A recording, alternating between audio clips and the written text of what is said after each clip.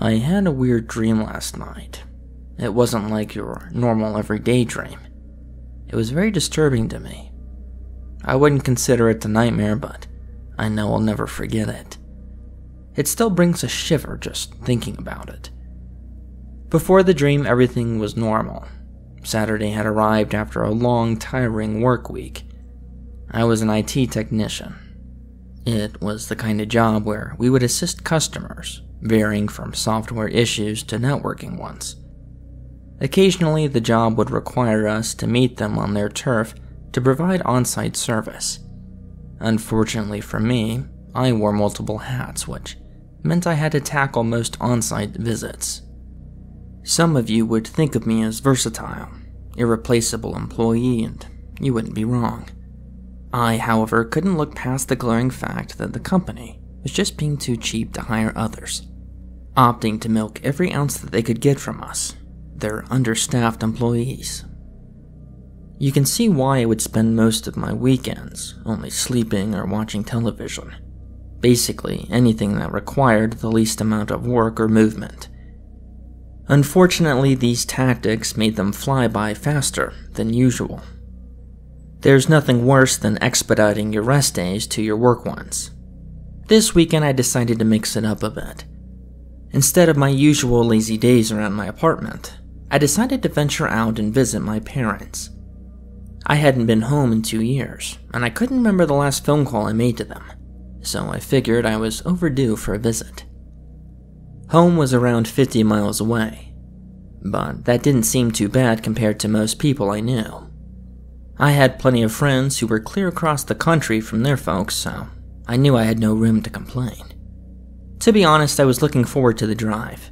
The ones in the morning were the best, watching the sun gradually rise, feeling the cool breeze while coasting the near-empty streets, absent a river of traffic. Was there a better time to travel? I couldn't wait to see my dad, or my stepmom either. I could already picture the two of them ambushing me with hugs while releasing a barrage of questions about how everything was going in my life. And I haven't even gotten to the best part: home-cooked meals. Energized by these thoughts, I quickly packed up a few things: toothbrush, clothes for one night, towels, and anything else I might need. For a second, I thought about giving them a quick heads-up phone call to let them know that I was coming, but refrained, thinking it would be better if my visit was unannounced. After my car was loaded, I pulled out of my apartment area and began the drive. As expected, the sun had barely peaked beyond the horizon. The drive itself was smooth and fluent with barely any other cars on the road, just the way I liked it. As early as it might seem to some people, my parents were early birds. They got up at the crack of dawn to maximize their day, taking care of small things throughout it: cutting grass, morning runs, errands, etc. It didn't take long before I reached my old hometown. I was met with familiar settings rendering old memories. Almost at every angle, I could recall some event from my life while growing up. It wasn't until I looked in the rear mirror that I noticed I had a smile pressed on my face. There was no hiding it, I guess. I was happy to be home. Eventually, I reached my neighborhood, turning onto the street where my parents lived. From the distance, I could see their house at the far end to the right. I drove down the street, glancing left and right, attempting to see if old neighbors were still present at their homes. Just from a glance, I could recognize what houses had new people, and which ones had familiar faces. Only a few were actually up and outside. One person in particular was Mr. Harris. He was infamous for always attending his yard. He was mainly seen cutting his grass and did so in a full jumpsuit regardless of how hot or cold the weather shifted. It vaguely resembled the ones prisoners would wear, except it was navy blue instead of a bright orange. I reached my parents' house and parked next to the mailbox. The driveway had my dad's car in it. My stepmother's car was usually kept inside the garage, since it was a newer vehicle. The house itself was fairly big. It was 2 stories with a white siding that made up its exterior. It had burgundy shutters to accompany each window, and a decent-sized porch with a bench on it. After parking my car and walking up to the door, I could already see the screen door closed to allow the cool air to run through. The aroma of bacon and eggs filtered outward, along with the sounds of talking and moving around. Despite still having a key to the place, I rang the doorbell. Instantly, I heard my dad's voice grumpily question out loud who would be visiting at this hour. I could hear his footsteps walking over until he emerged into the entrance hallway. I could see his eyes widen and a smile grow on his face. He called out for my stepmother to come over to him. When she did, I was met with a loud cry of joy as she raced over to the door, opening it and pulling me into a vice-grip hug. After about a 10-minute moment of hugs and greetings, I was finally able to settle in. I brought all my stuff into the old room, which was in the basement. The basement, of course, was finished and had a big television in front of a couch, along with a washer and dryer down there.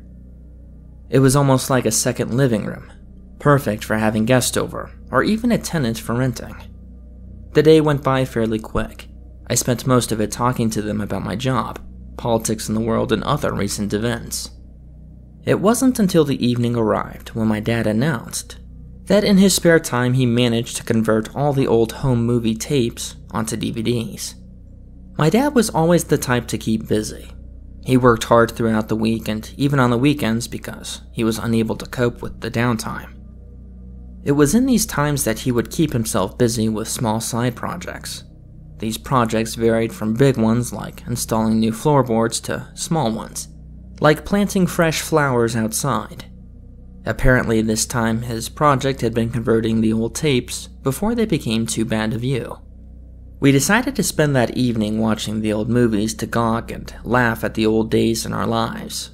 He popped in the first disc and left temporarily to use the bathroom. The video appeared to be during Christmas time. The footage was very grainy, producing a few white streaking lines across the screen. The timestamp in the corner read December 25th, 1991. In the video, we could see a big tree in the background, heavily decorated with tinsel and ornaments. Below it, a multitude of presents covering the floor varying in size. Off to the side was my mother, my real mother, very young in appearance. She must have been at least in her mid-20s at the time. I didn't get a chance to know her. My father had informed me she had died when I was too young to remember. I only recognized her from photos I had seen lying around the house. It wasn't until I was old enough that my father explained her death was, in fact, a murder. Some crazy loon had broken into their apartment and shot her. He didn't really like to speak about it, and I didn't blame him. Because of his feelings, I never pressed him more about it. The camera in the movie sat fixated, without shaking, giving the assumption that it was on a stand. Soon after, my father appeared from behind the camera to join her on the ground. He too was young in appearance. It was strange to see them this way, and brought about a small amount of laughter from me. They both seemed to have their eyes fixated on something. It wasn't until my dad adjusted the camera that I could see that something was me. There I was, a younger version of myself. Checking the timestamp on the screen confirmed that I was 1 year old. I watched in awe as my younger self hobbled around curiously, grabbing small things around the apartment. Occasionally, he would render a smile to my parents whenever they'd call out my name in a soft tone. The moment was nice until the screen went to a complete static. The sound was a little distorted, but it was clear that the video was not over. I could make out what sounded like a knock at the front door from the audio, but I wasn't entirely sure. My dad returned just as this happened and went over to the television cursing at it. He finally ejected the DVD and popped in a new one, informing us that the rest of the tapes must have been too bad before the full record. Yet, we didn't let that hinder the moment and prepared ourselves as the next disc loaded up. After a long evening of laughing and admiring our younger images on the home movies, we decided to call it a night. We said our goodnights with my stepmother promising to cook us all a big breakfast tomorrow. I made my way back downstairs and changed into my pajamas, eventually laying on my old bed. I lay there for a couple of minutes, just smiling to myself, still thinking about the videos and other times I had while growing up. Without realizing it, I found myself asleep. Now, This is when it all happened. This is when I had that dream. In this dream, I found myself back in that old apartment I had viewed with my parents earlier in that home movie. It was odd though. Unlike the angle of the camera appeared in the video, I was standing offset of it. It was the angle that did not appear in the video, and yet somehow I could see more of the apartment with greater detail. From the kitchen in the back, its sink full of dishes, to the pictures hanging on the wall. I wasn't sure how this amount of detail was applied because clearly I was just a child at that time, and remembering this would be impossible. There was a possibility that my brain was just filling in the gaps of the apartment with places I had seen and been to. But deep down I thought otherwise. It felt like everything being presented was exactly how it was at that time. Around the apartment it was clearly Christmas time, like in the video. I continued to look around, noticing my dad standing behind the camera, exactly like in the video, and my mother sitting on the floor in the view of it. As if on cue, he walked from behind the camera and sat next to my mother. It was literally like being presented in the footage, scene for scene. I attempted to grab my parents' attention. I tried calling out to them, waving, and even touching them, but it was like I didn't even exist. They couldn't see or hear me, and my hands went through them, almost as if I was a ghost. My dad then shifted the camera to where I could hear my younger self cooing and hobbling around to my side. I watched as the younger me began playing with the book curiously, trying to figure out the object. Suddenly, there came a loud banging at the door. The noise startled me, my parents included. I watched as my dad rose and went to check the door. The door itself had a small peek hole. I recalled that I remember hearing what sounded like a knock on the door from the distorted video. I heard my dad mumble something in a confusing tone. It was something around the grounds of the peek hole was either being covered or that someone was standing really close to it. At this moment, I got an uneasy sensation in my stomach. For whatever reason, I got the feeling that opening that door would be a mistake. However, before I could react, my dad unbolted the locks and opened the door. He was immediately struck with the barrel of a gun.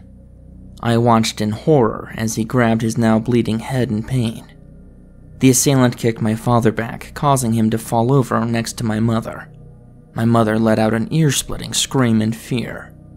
The assailant came through the door, shutting it softly behind and locking the bolt across. Afterwards, the assailant gave off a hissing shush sound to my parents. Hearing the voice confirmed it was a man. He stood silent, pointing the long-barreled gun at my frightened parents. I too was frozen in fear, even knowing I couldn't be seen. The man wore a long black cloak over his body with a hood draped over his head. A few chains looped from his waist connecting his hip. When I looked closer, there were several faint gray inverted crosses on the side of his hood and on the back of his cloak. Was this guy a part of some twisted religion? I carefully made my way around him. He remained in the same position, appearing not to show any indication to my presence. Yet, I still wasn't taking any chances. When I finally reached a good angle to see his face, my heart dropped. He was wearing a pale white mask over his face. The mask was glossy. The eye holes were wide open along with the mouth, both completely veiled in black. It gave off an eerie chill. It was as if the mask itself was frozen in fear, emitting an ear-splitting scream for its life. We all just remained still with what felt like a long hour. Finally, my dad managed to mutter a question to this man, asking him why he was doing this. The man, of course, remained silent, ignoring the question. My mother was still whimpering to herself while my dad kept his head low, applying pressure to the wound on his head. He repeated his question with more anger in his tone. The man finally made a move, taking out a second pistol from within his robes with his other hand. He raised and pointed it in my direction. My heart began rapidly pounding against my chest, more than it had before. Could the man finally see me? Had he always been able to? I raised my hands up in a surrendering pose while backing up a little. When I did, I realized the angle of the gun was slightly off. He was pointing it in my direction, but not exactly at me. I turned my head to see that he was, in fact, pointing the gun at me. The younger me, though. My mother let out another loud shriek when the man had the gun in the direction of my 1-year-old self. Of course, being 1 year old, I didn't seem bothered by the gun. In fact, I was still playing around with the book from earlier, oblivious to the whole situation.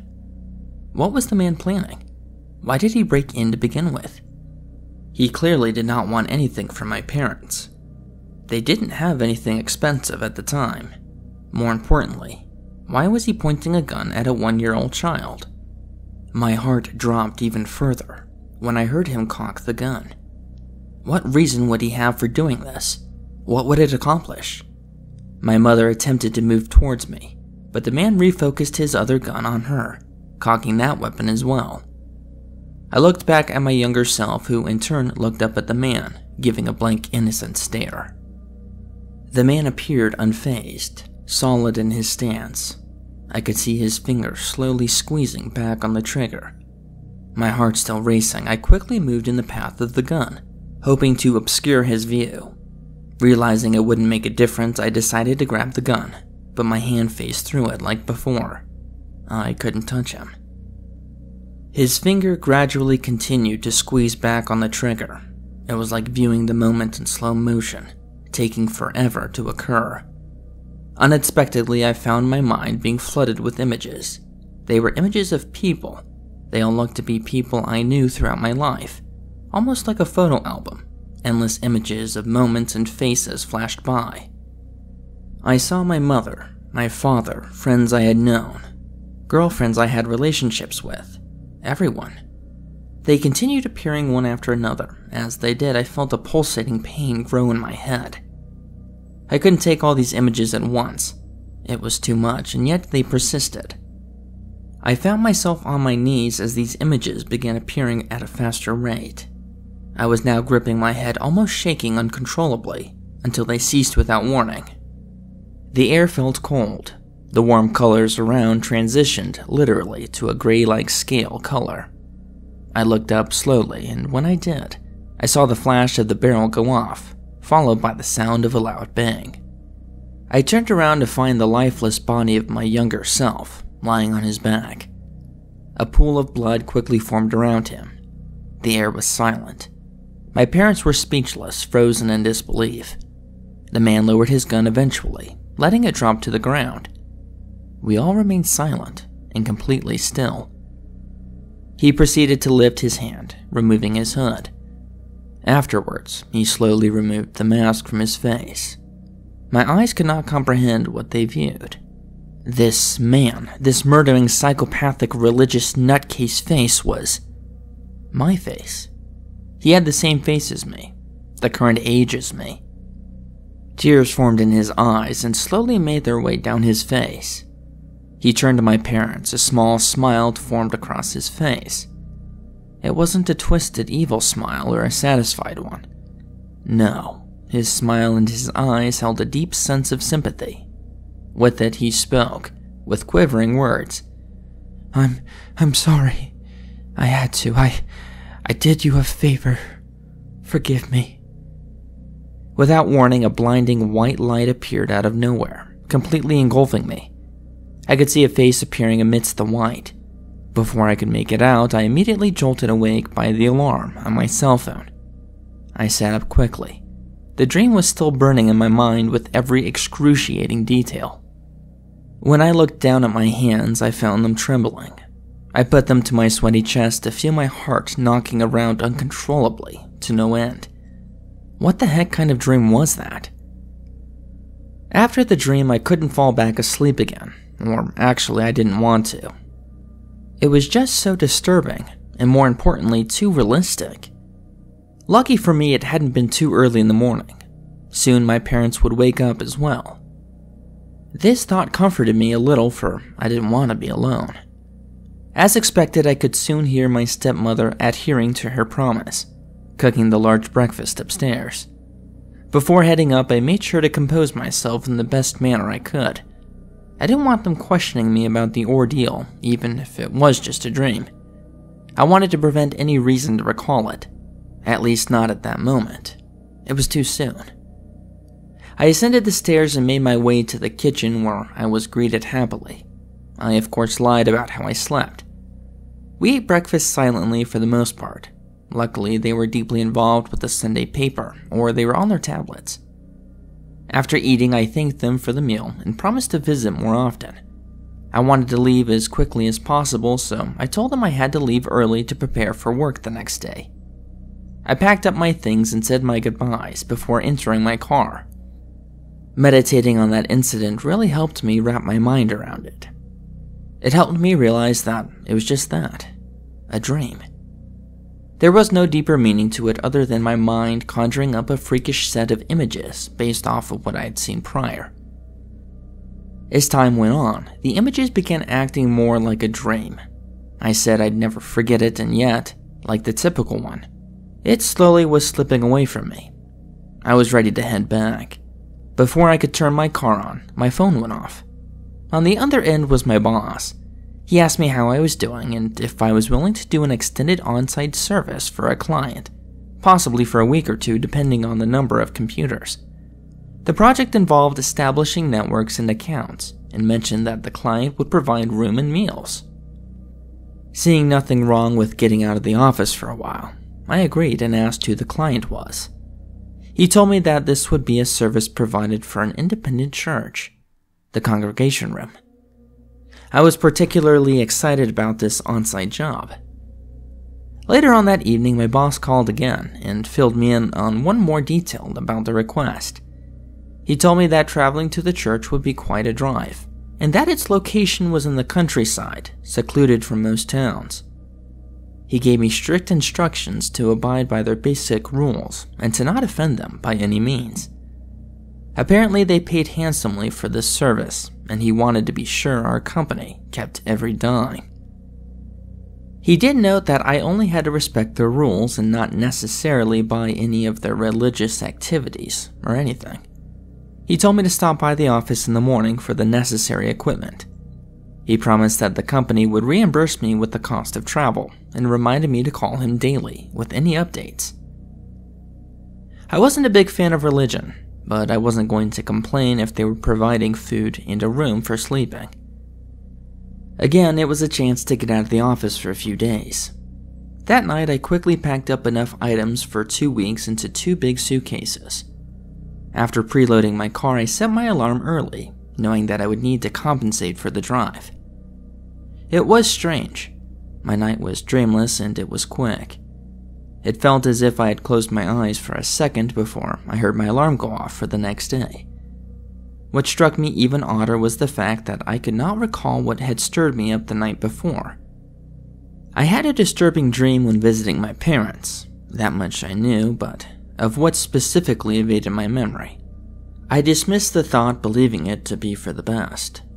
Despite being tired from the early rise, I was up without a struggle and ready to embark.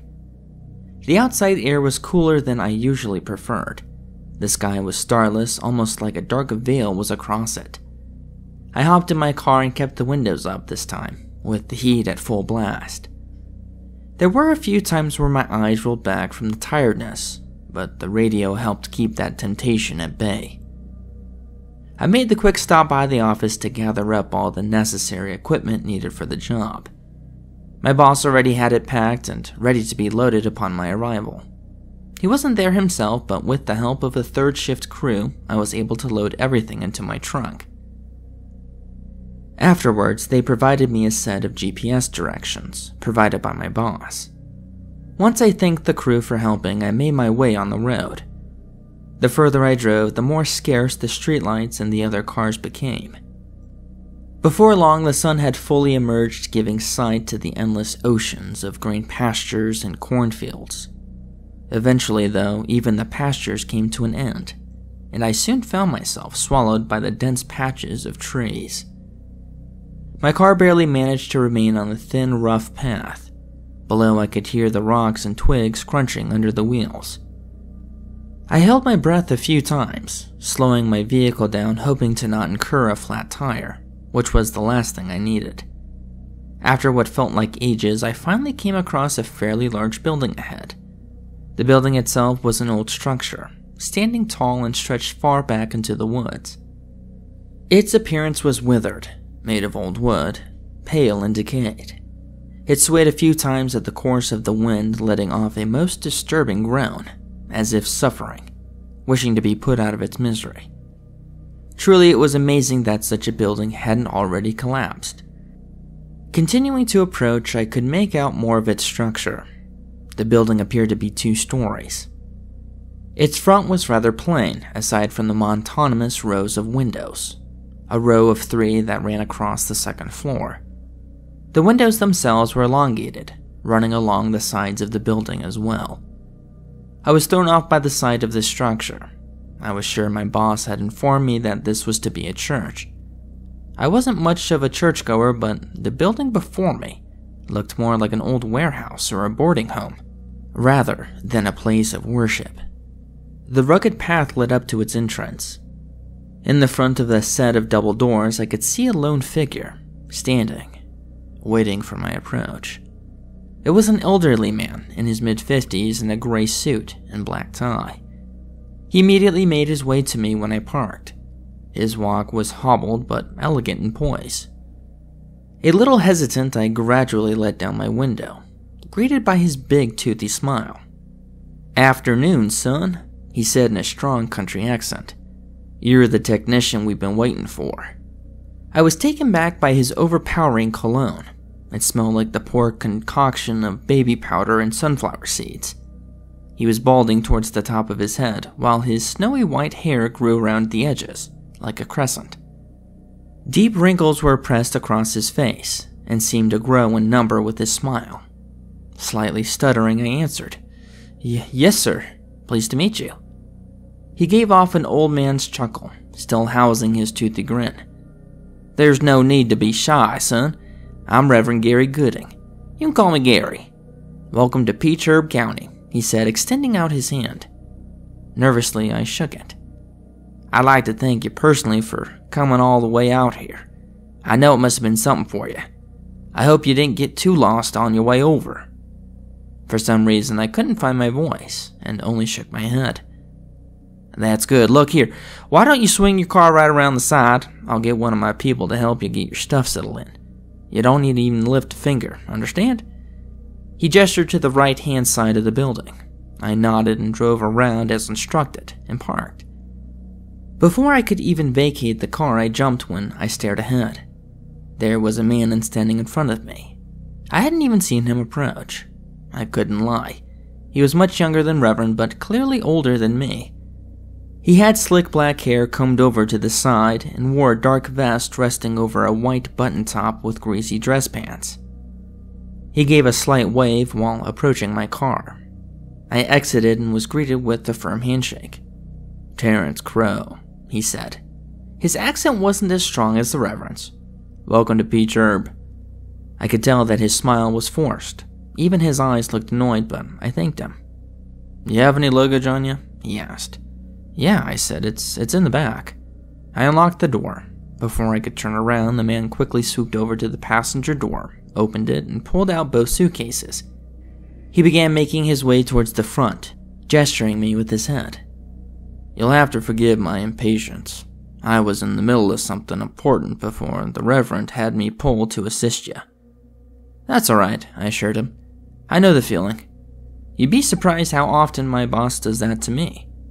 I sometimes wonder if he actually wants me to get the job done," I joked, hoping to lighten the mood. He didn't laugh. I could hear his grunts as he struggled to carry the weight of my suitcases, occasionally swaying to the side. I felt guilty for letting him do so, but I didn't want to impede on their hospitality. He led me around to the front and through the double doors. I half expected to find the Reverend waiting for us with his grin, but he was nowhere to be seen. Inside, we came to what looked like a lobby area. It was much nicer than I expected, completely different from the outside appearance. Inside, the air was cold, borderline comfortable. Perhaps it was the hint of honey and sunflowers in the midst that made it bearable. The lobby was a simple room. Everything around held a calm pearl white. It was filled with a few tables and chairs up against the wall. A golden chandelier hung from the ceiling, giving the bland room a more elegant feel. A red carpet led from the entrance to a set of closed double doors ahead. 2 other doors sat on the left and right walls, both closed. The man led me inside, setting down the suitcases. He took out a handkerchief from his vest pocket to wipe away the sweat from his brow. "There's the lobby," he said, tucking the handkerchief back into his pocket. I chuckled to myself, as if it wasn't obvious. "Through the left doors," he continued, "you'll find your hallway leading to the dining area. To the right is a staircase leading to the living quarters. Y'all be staying in room 6. If you give me a minute, I'll fetch your keys." "What about those?" I asked, gesturing to the main double doors ahead. "Where do those lead to?" He glanced towards the doors as if now realizing their presence. "Those lead to the congregation room, where we conduct our services. You'll find we conduct those on a daily basis." "Daily? That's a bit much," I said jokingly. "Whatever happened to once a week?" Again, he didn't laugh, his face stern and solid. "Mr. Pale, Marcus Pale, sorry, I never did introduce myself," I replied. "Right. Mr. Pale, this is a church, and I'm sure where you come from once a week will suffice, but here, it's our life." He paused, peering into my eyes. "Yeah, I do attend church, right?" My eyes must have truly given it away. He smiled, shaking his head. "You're not much of a religious man now, are you, Mr. Pale?" The tone of his voice matched his face. I shrugged slightly, taken off beat at this question. "No, I guess not," I answered. "I see. Please forgive me when I say this, but maybe you should just keep your mind on your job, then. That's the reason why you're here, understand?" "Yeah, sure," I replied dryly. "Good. I'll be back with your keys." I just stood there. The nervous feeling I had earlier had subsided. Now what I felt was awkwardness. What was that guy's problem? There was no need for his rudeness. The pity I felt for him earlier was no longer present. Yet I shook it off, remembering that my boss said not to offend these people by any means. 5 minutes went by and I still found myself standing there. What was taking so long? He made it sound like the keys were right behind the door. My eyes began wandering, bouncing from one side of the room to the next, until finally settling on the double doors. They had a symbol, an emblem of some kind imprinted down the middle of them. Curious, I walked over to them to get a better look. The emblem on the white doors were golden, almost imperial-like. It resembled a face. No, maybe it was a flower. It was surrounded with what appeared to be a wavering cloak of some kind. Did it have to do with the religion? Still curious, I glanced over to the door where the man had disappeared behind. Finally, I returned my eyes back on the double doors. They had fairly large bar handles acting as knobs. I was hesitant, but I slowly reached out to one of them. When my hand made contact with it, I felt a hint of warmness. This was peculiar, because the room was cold, so how was this likely? The handle felt as if someone held it recently, perhaps minutes ago. I jerked back on it, but the door didn't budge. I tried a few more times, but was unsuccessful. It was locked. I looked around to see if there was a keyhole. Maybe I could peek inside. Instead, I found a small indent next to the handle. The indent was no bigger than a quarter, maybe. Could this be the lock? I looked closer to see it had a similar design as the emblem engraved on the inside. Feeling defeated, I made my way over to one of the chairs and sat. Hopefully the man wouldn't be any longer. It was probably for the best that it didn't open, though. My first day on the job, and I was already snooping around. I was actually glad the man didn't catch me attempting to break in like that. That stunt could have had my butt sent home, especially since he already seemed to be an uptight jerk. If that had happened, my boss would have had a field day on me blowing such a high-paying opportunity. The man eventually returned from the back with a large ring of keys in his hand. He hastily ushered me to follow, grabbing my luggage and proceeded to the door on the right. Just as he mentioned, there was a staircase on the other side. This area appeared more on par with the outside appearance of the building, looking pale and decayed. Every step we took was followed by a long-winded creak. I was sure that at any moment they would give out on either of us, but they never did. We reached the top and came to a long, dimly lit hallway, with another red carpet, except this one was long enough to run to the end. The doors in the hallway appeared adjacent and parallel to each other. Electric candles illuminated the area from the walls in between the doors. The man led me halfway down before halting at the door on the right. "This is your room," he stated, unlocking the door. The door produced a loud creak as he opened. I braced myself, expecting to find a poorly conditioned room, but was met with an agreeable sight instead. It was similar in appearance to the lobby, plain with pearly white walls. A large king-size bed sat neatly near the window. Blanket and sheets and even a pillow were already provided. In the corner sat a sturdy wooden desk with a brass lamp on its stead. A tall bookshelf was leaned against the wall, empty of books, with a small dresser to its side. The room looked very comfortable. The thought of staying in it for a few days was very appealing. The man placed my luggage near the dresser. "Yeah, I can put your clothes up on here. Breakfast is at 8, lunch is at 12, and dinner's at 6 sharp," he stated, hanging my keys from the ring. "You're welcome to wear whatever pleases you to the meals.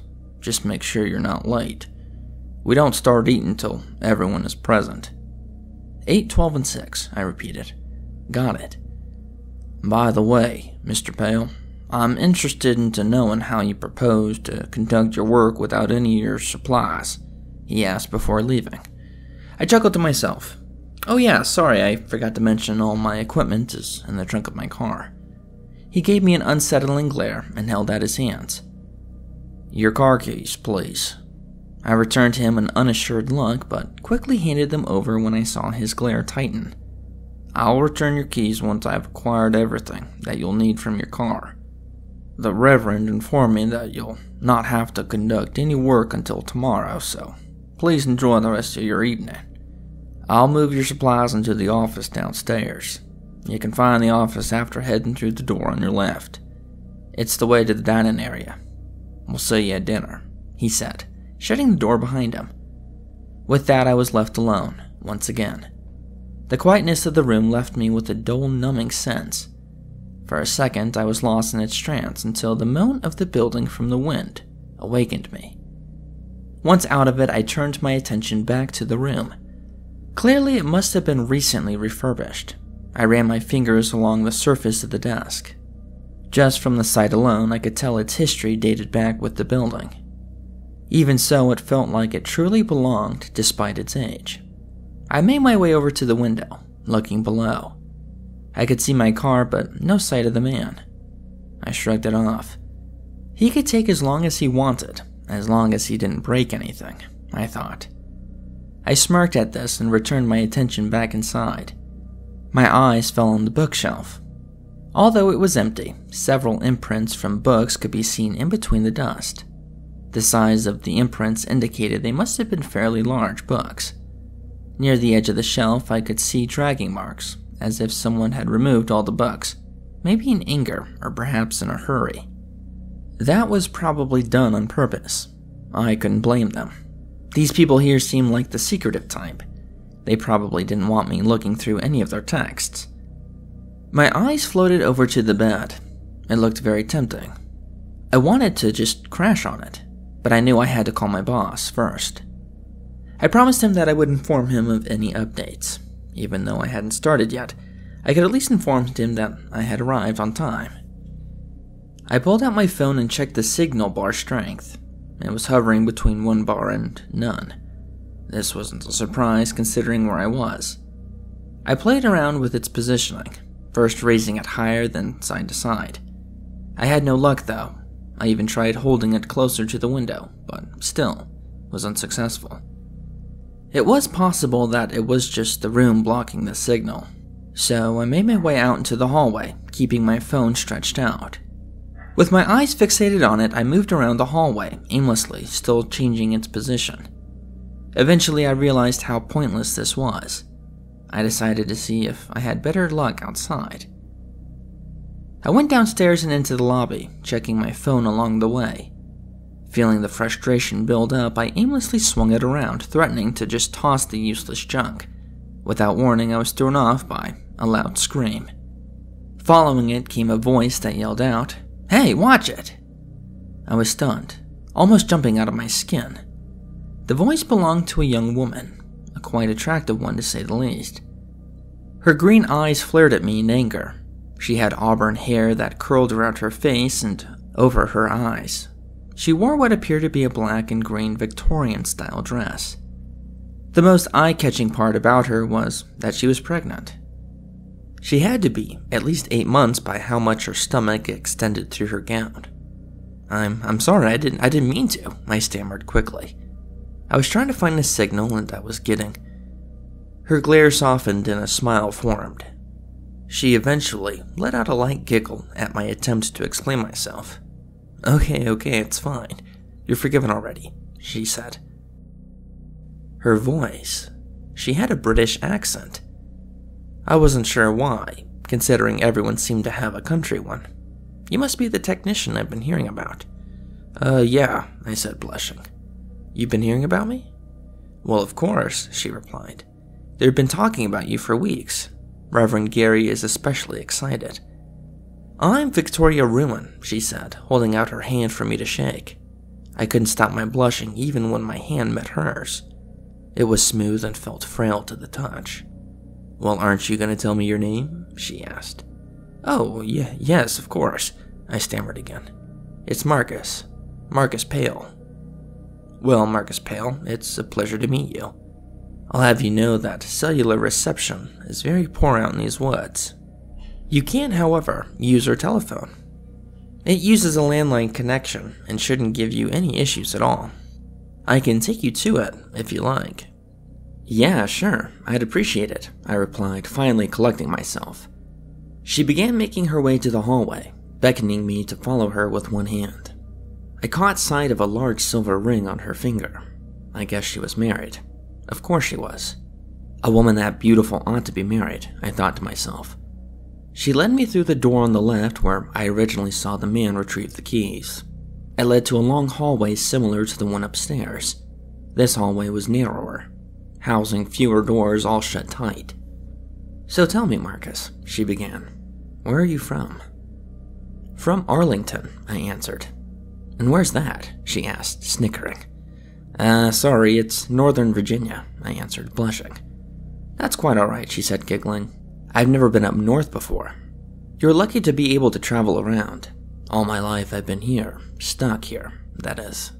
I've always wanted to venture out, but..." "But what?" I asked. "No, it's nothing," she said, biting her lip. She came to the door on the left and opened it. "Here we are. You can use this phone." She pointed inside.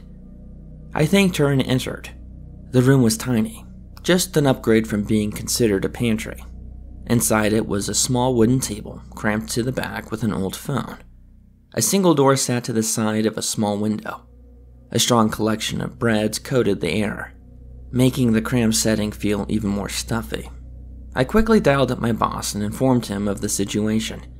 He was glad to hear that I arrived and went into a speech about ensuring that I represented the company in the best manner possible. Afterwards, he told me to keep up the good work and to call him tomorrow. After hanging up, I was surprised to find that Victoria was still waiting for me in the hallway. "You didn't have to wait up for me," I told her. She smiled. "Well, honestly, I have nothing better to do. I've been cooped up in my room for the longest time because of this bloody baby." "Oh," I said. I couldn't think of any response to this. "You don't talk much, do you?" she asked, still smiling. I shrugged sheepishly. "What can I say? I'm a quiet guy." "Well, it's a change for sure. You're different from all the men around here. All they do is just talk and lecture. They expect all the women to just listen. It's quite maddening at times." "Are all men of the North like you?" I blushed at this. "Are you the only woman here?" I asked, attempting to change the subject. She scoffed. "Of course not. I don't know what I'd do if I was. There are 2 others. My Aunt Margaret and my cousin Sophia. You'll meet them later at dinner. You are coming, of course." Her emerald eyes gleamed into my own. I could feel my heart rate slowly increase. My face must have been bright red from blushing. "Yeah, of course I will." Her smile widened. "I've been bored for the past few days. Do you want to go on a little adventure?" "Adventure?" I repeated. "Yes, I could give you a tour of the place. I'm sure you're wondering where everything's at." I really hadn't thought about the place as a whole. The only area that vaguely interested me was the room behind the double doors, but I didn't feel comfortable asking her. "Sure, why not?" I answered. "Good," she said, wrapping her arm around mine. "Where do you want to go first?" Her perfume engulfed me, smelling of sweet berries and honey, a smell that was perfect for her. "You want me to decide?" "Yes, of course, I don't want to bore you, showing you every nook and cranny," she answered. I could tell she was reading my face because she added, "Come on, I know there's a place you're dying to explore." "Well," I started. "Yes, just spill it already," she shot. "I did kind of want to see what was behind those doors in the lobby," I replied, rubbing my neck in shame. "Doors? You mean the congregation room?" "If we can, I understand," I quickly added. "Nonsense, let's go," she said, yanking my arm, pulling me until we reached the lobby again. "Victoria?" I asked as she made her way to the doors. "Yes." "That symbol on the door, what is it?" I asked. She glanced over to the doors. "That is the symbol of our religion. Well, their religion, anyway. I've grown tired of all the prayers and their sermons. It's all rubbish, really." "Rubbish? If you don't care for it, then why are you here?" I questioned. "No, you're right, I don't. I never was into it. Ever since I was a little girl, my father forced me to be a part of it. All I have ever known has been Herb Peach County, well, apart from a brief stay in the UK. I'm sure you can tell that I don't exactly sound like I'm from around here." "Yeah, I noticed," I said, rubbing my neck. "You have my aunt to thank for that. Anyways, I've really grown tired of all of it. Like I said earlier, I want to go venture out and see the rest of the world, at least my home country. I can't even remember it anymore." "So your aunt brought you here? What about your mother? What did she have to say about all this?" She chuckled softly to herself. "I have no memory of my mother. My father told me she died after I was conceived. I was mainly raised by my aunt." "Oh, I'm sorry," I replied softly. "I know the feeling. My mother died when I was young too." We went quiet for a minute. "Why don't you just leave?" I suggested, breaking the silence. "You're not a little girl anymore. You don't have to stay here now." She smiled. "If only it was that simple, Marcus. I would love to leave, but some things are not that simple," she said, looking down, rubbing her belly. "Oh," I started. "I'm sorry, I didn't mean to." I felt like a complete idiot. My talent of making awkward moments worse was starting to emerge. I was bad at this kind of thing, and even worse at comforting someone. It was mainly the reason why I remained quiet. "Come on, let's not ruin your tour with my story," she interrupted, making her way over to the door. "Yeah," I said, still feeling guilty. Without even thinking, I asked, "How do we even get in? It's locked, right?" A smile returned to her face. She turned to me, giving off a jokingly suspicious expression. "How did you know it was locked?" I shrugged, pathetically, giving off a sheepish grin. "I don't know, aren't most of your doors in this place locked?" It was a poor excuse, I knew it. "Uh-oh, you're more audacious than you make yourself, Marcus Pale," she said, placing her ring into the small indent. She twisted her wrist to the right, which prompted a soft click. "Your ring is a key?" I asked in astonishment. "What, does the North not have keys like this?" she teased, pulling open one of the doors. "Come on." I followed her behind the door. Inside, the room was huge. The sweet aroma from the lobby seemed to fall flat, sucking out when the door shut. Instead, the stench of smoke and ash filled the air. The lighting was very poor. What little light was present came from the cracks of the doors behind us. The room had long pews for seating lined in rows. The rows made their way to the front of the room, where they stopped in before an altar. From there, a small set of stairs ran up to the large podium. Behind it was a flat table on the altar. The table itself was covered in white cloth.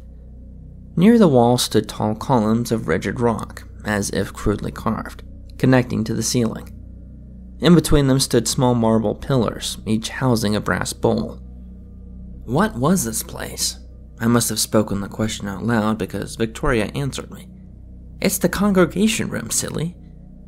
Was there something burning in here? I asked her. Yes, it's from the candles.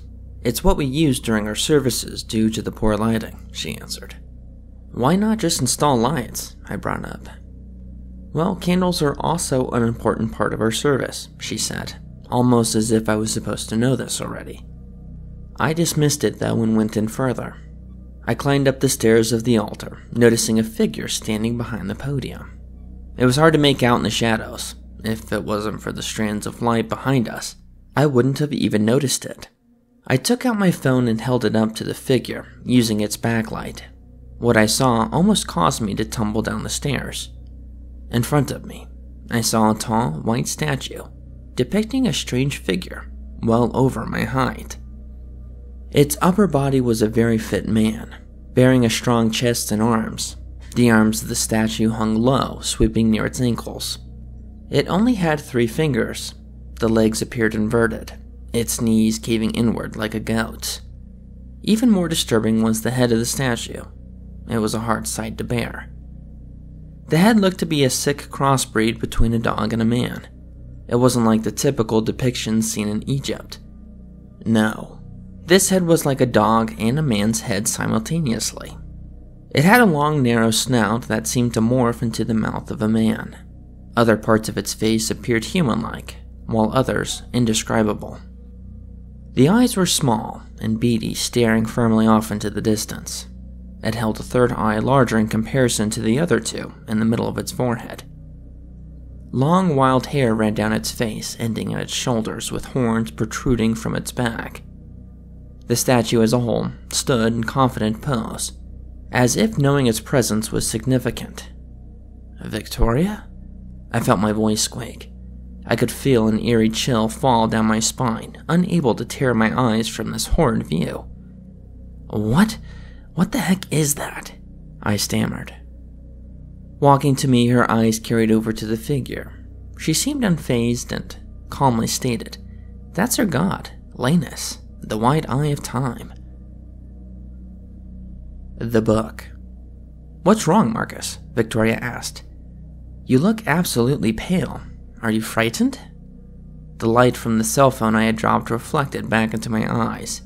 Even with its light in my eyes, I could still make out the horrid figure looming before me. Did you say that was your god? I stammered. You worship that thing? I asked, still unable to peel my eyes from it. I took a few steps back, losing my balance in the process. Instantly, I fell back, slamming into the seating pews behind me. A sharp pain erupted from my back as I could feel the rush of air painfully force its way out of my mouth. I guess it was true that the wind could literally be knocked out of you.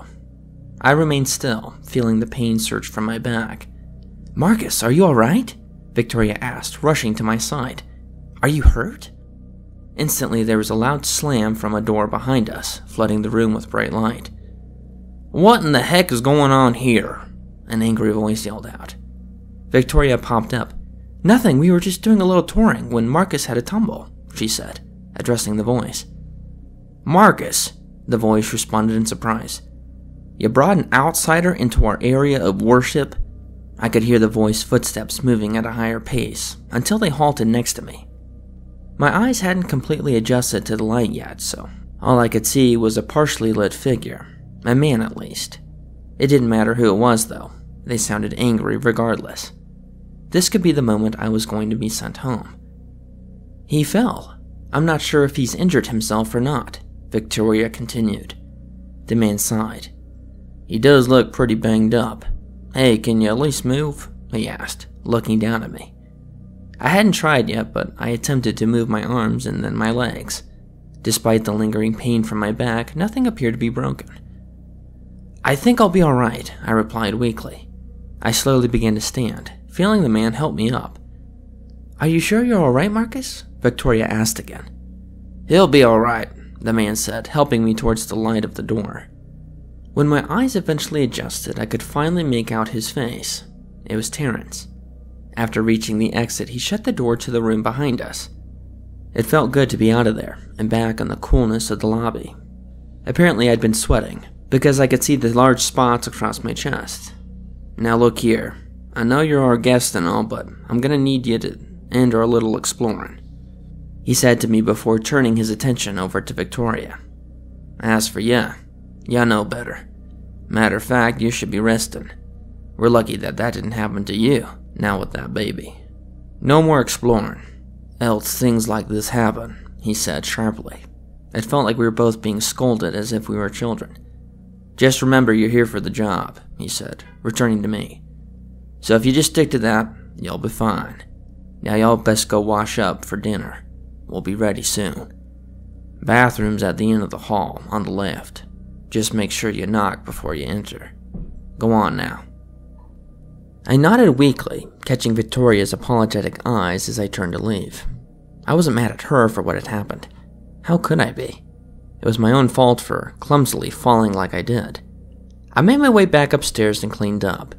By the time I finished, the time was 6:03 p.m. I knew Terrence had told me not to be late, but I didn't want to be the first one to show up either. I had cut it close, though, and hastily made my way back down, heading through the door on the left into the lobby. Coursing through the hallway, I caught the hint of food in the air. The smell gradually increased the closer I drew to the other side. By the time I had reached the end, my stomach was beginning to growl in protest. Even my mouth began to water. I approached a pair of double doors and could see light coming out through the cracks. Behind them, I could make out murmurings of voices. That was it, I thought. I took a deep breath and pushed open the doors. The dining room on the other side was big, like fancy big. The vibe I felt reminded me of the formality back in the old days, early 1900s maybe. Several antique cabinets stood up against the walls. They had glass doors with the inside filled with priceless-looking treasures. Portraits ran along the walls portraying the faces of people, possibly ancestors of the sort, their eyes firmly staring forward as if a silent audience to the event. In the center of the room, a large table sat filled bountiful of plates with mountains of food and drinks. The other residents of this church could be seen standing around the table, chatting amongst themselves. However, their chatting ceased when the door shut behind me. They all gazed at me silently.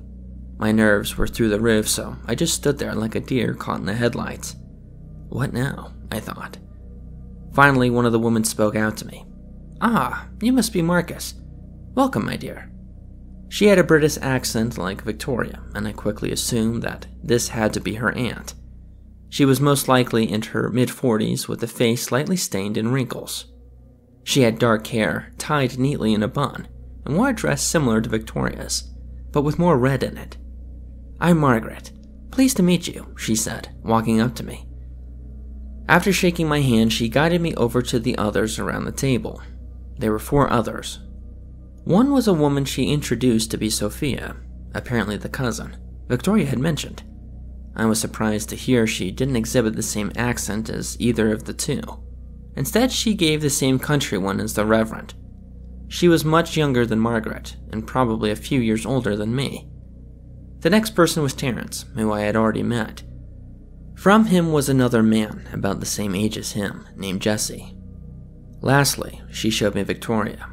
I couldn't hold back my smile when I saw her. She returned one as well. Margaret caught sight of this. "I take it you've already met my niece," she stated with a teasing smile. "Well," I started, beginning to blush. "Yes," Victoria spoke. "I was showing Marcus around earlier, trying to get him familiar with everything for when he starts his work." "Oh, I see," Margaret replied. "Well, come on now, dear. You sit over here." She led me to an empty chair near the end of the table next to her. Everyone else made their way behind their respective chairs, too. Victoria stood behind the chair across from my own. I was ready to pull out the chair and sit when I caught sight of her eyes, beckoning me not to do so. I quickly corrected myself, realizing that everyone was still standing. "When the Reverend arrives, we can begin eating soon," Margaret said. "Please excuse him. He can run a little late sometimes." I chuckled a little to myself, thinking on Terrence's words before. However, it wasn't long until everyone's attention turned to the door opposite the end of the table. I hadn't realized it was there.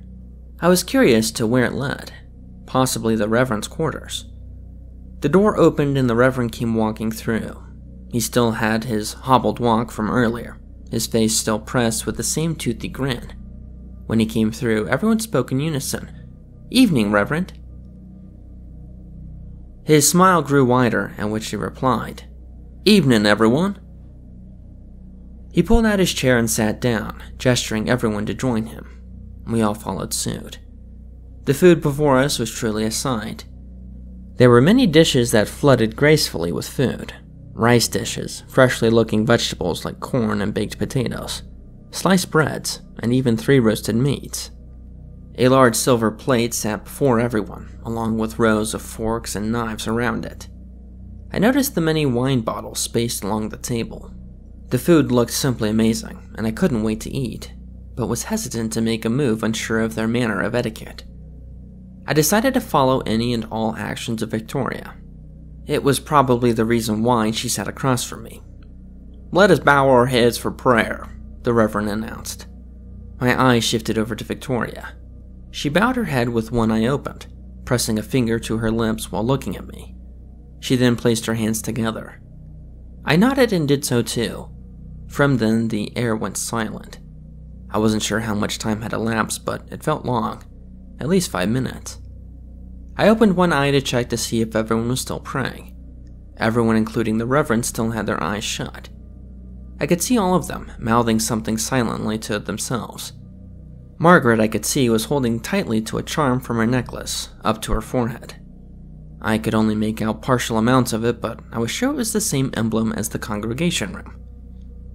I also noticed that everyone had a similar ring, like Victoria's, all on their ring finger. The rings each withheld the same emblem engraved within it. This made sense since apparently they were keys to the room itself. I noticed that Terrence didn't have a ring on his finger. Instead, I saw it hang from a necklace. When I looked up at the Reverend, I saw that he had 2 rings. One was the same as the others, but the second one was different. I could tell the symbol wasn't the same, but the way his hands were positioned made it so that I couldn't distinctly make it out. "Amen," the Reverend finally spoke out. On command, everyone's eyes opened. "Let us eat now," he said, raising his hands out. Everyone began grabbing at a bowl or plate, passing it around, filling their plates at their leisure. I was glad it was finally time to eat. I don't think my stomach could have taken another minute. I could feel my mouth watering even more, but I sat patiently, occasionally glancing over to Victoria for guidance. "So, Marcus," the Reverend spoke out, "Terrence told me you had quite a tumble today." Hearing his voice gave me a jolt, snapping me out of whatever hunger trance I was in. Yes, sir," I managed to say. "Oh, dear. Are you alright?" Margaret asked. "You didn't hurt yourself too bad, did you?" "No, I'm fine," I answered. "A little sore, but I'll be alright." "That's good to hear," Sophia added. "Where was this? Wouldn't want anyone else to do the same now." I swallowed a little, not wanting to explain I had been somewhere where I wasn't supposed to be. Somehow my eyes guided over to where Terrence sat. The glare from them felt unsettling, as if his look alone was punishing me. He was in the congregation room. He said sternly without removing his gaze from me. "Say what now?" Jesse replied, joining in.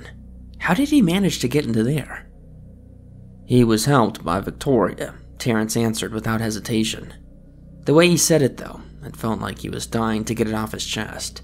It was like he was reporting a crime or something, expecting a reward. My eyes fell to my plate, unable to meet anyone else's. I was unsure what would happen next at this point. "Oh dear," Margaret said softly. "Did you not have a candle on you, hun?" she asked. I quickly looked up, surprised at her response. "Victoria," she continued, "you took him in there with no proper lighting? It's no wonder he banged himself up."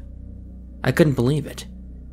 Here I thought I was going to hear a mouthful about invading their sanctuary, and instead they brushed it off like it was nothing. I glanced over at Terrence, who appeared to be just as surprised by this reaction.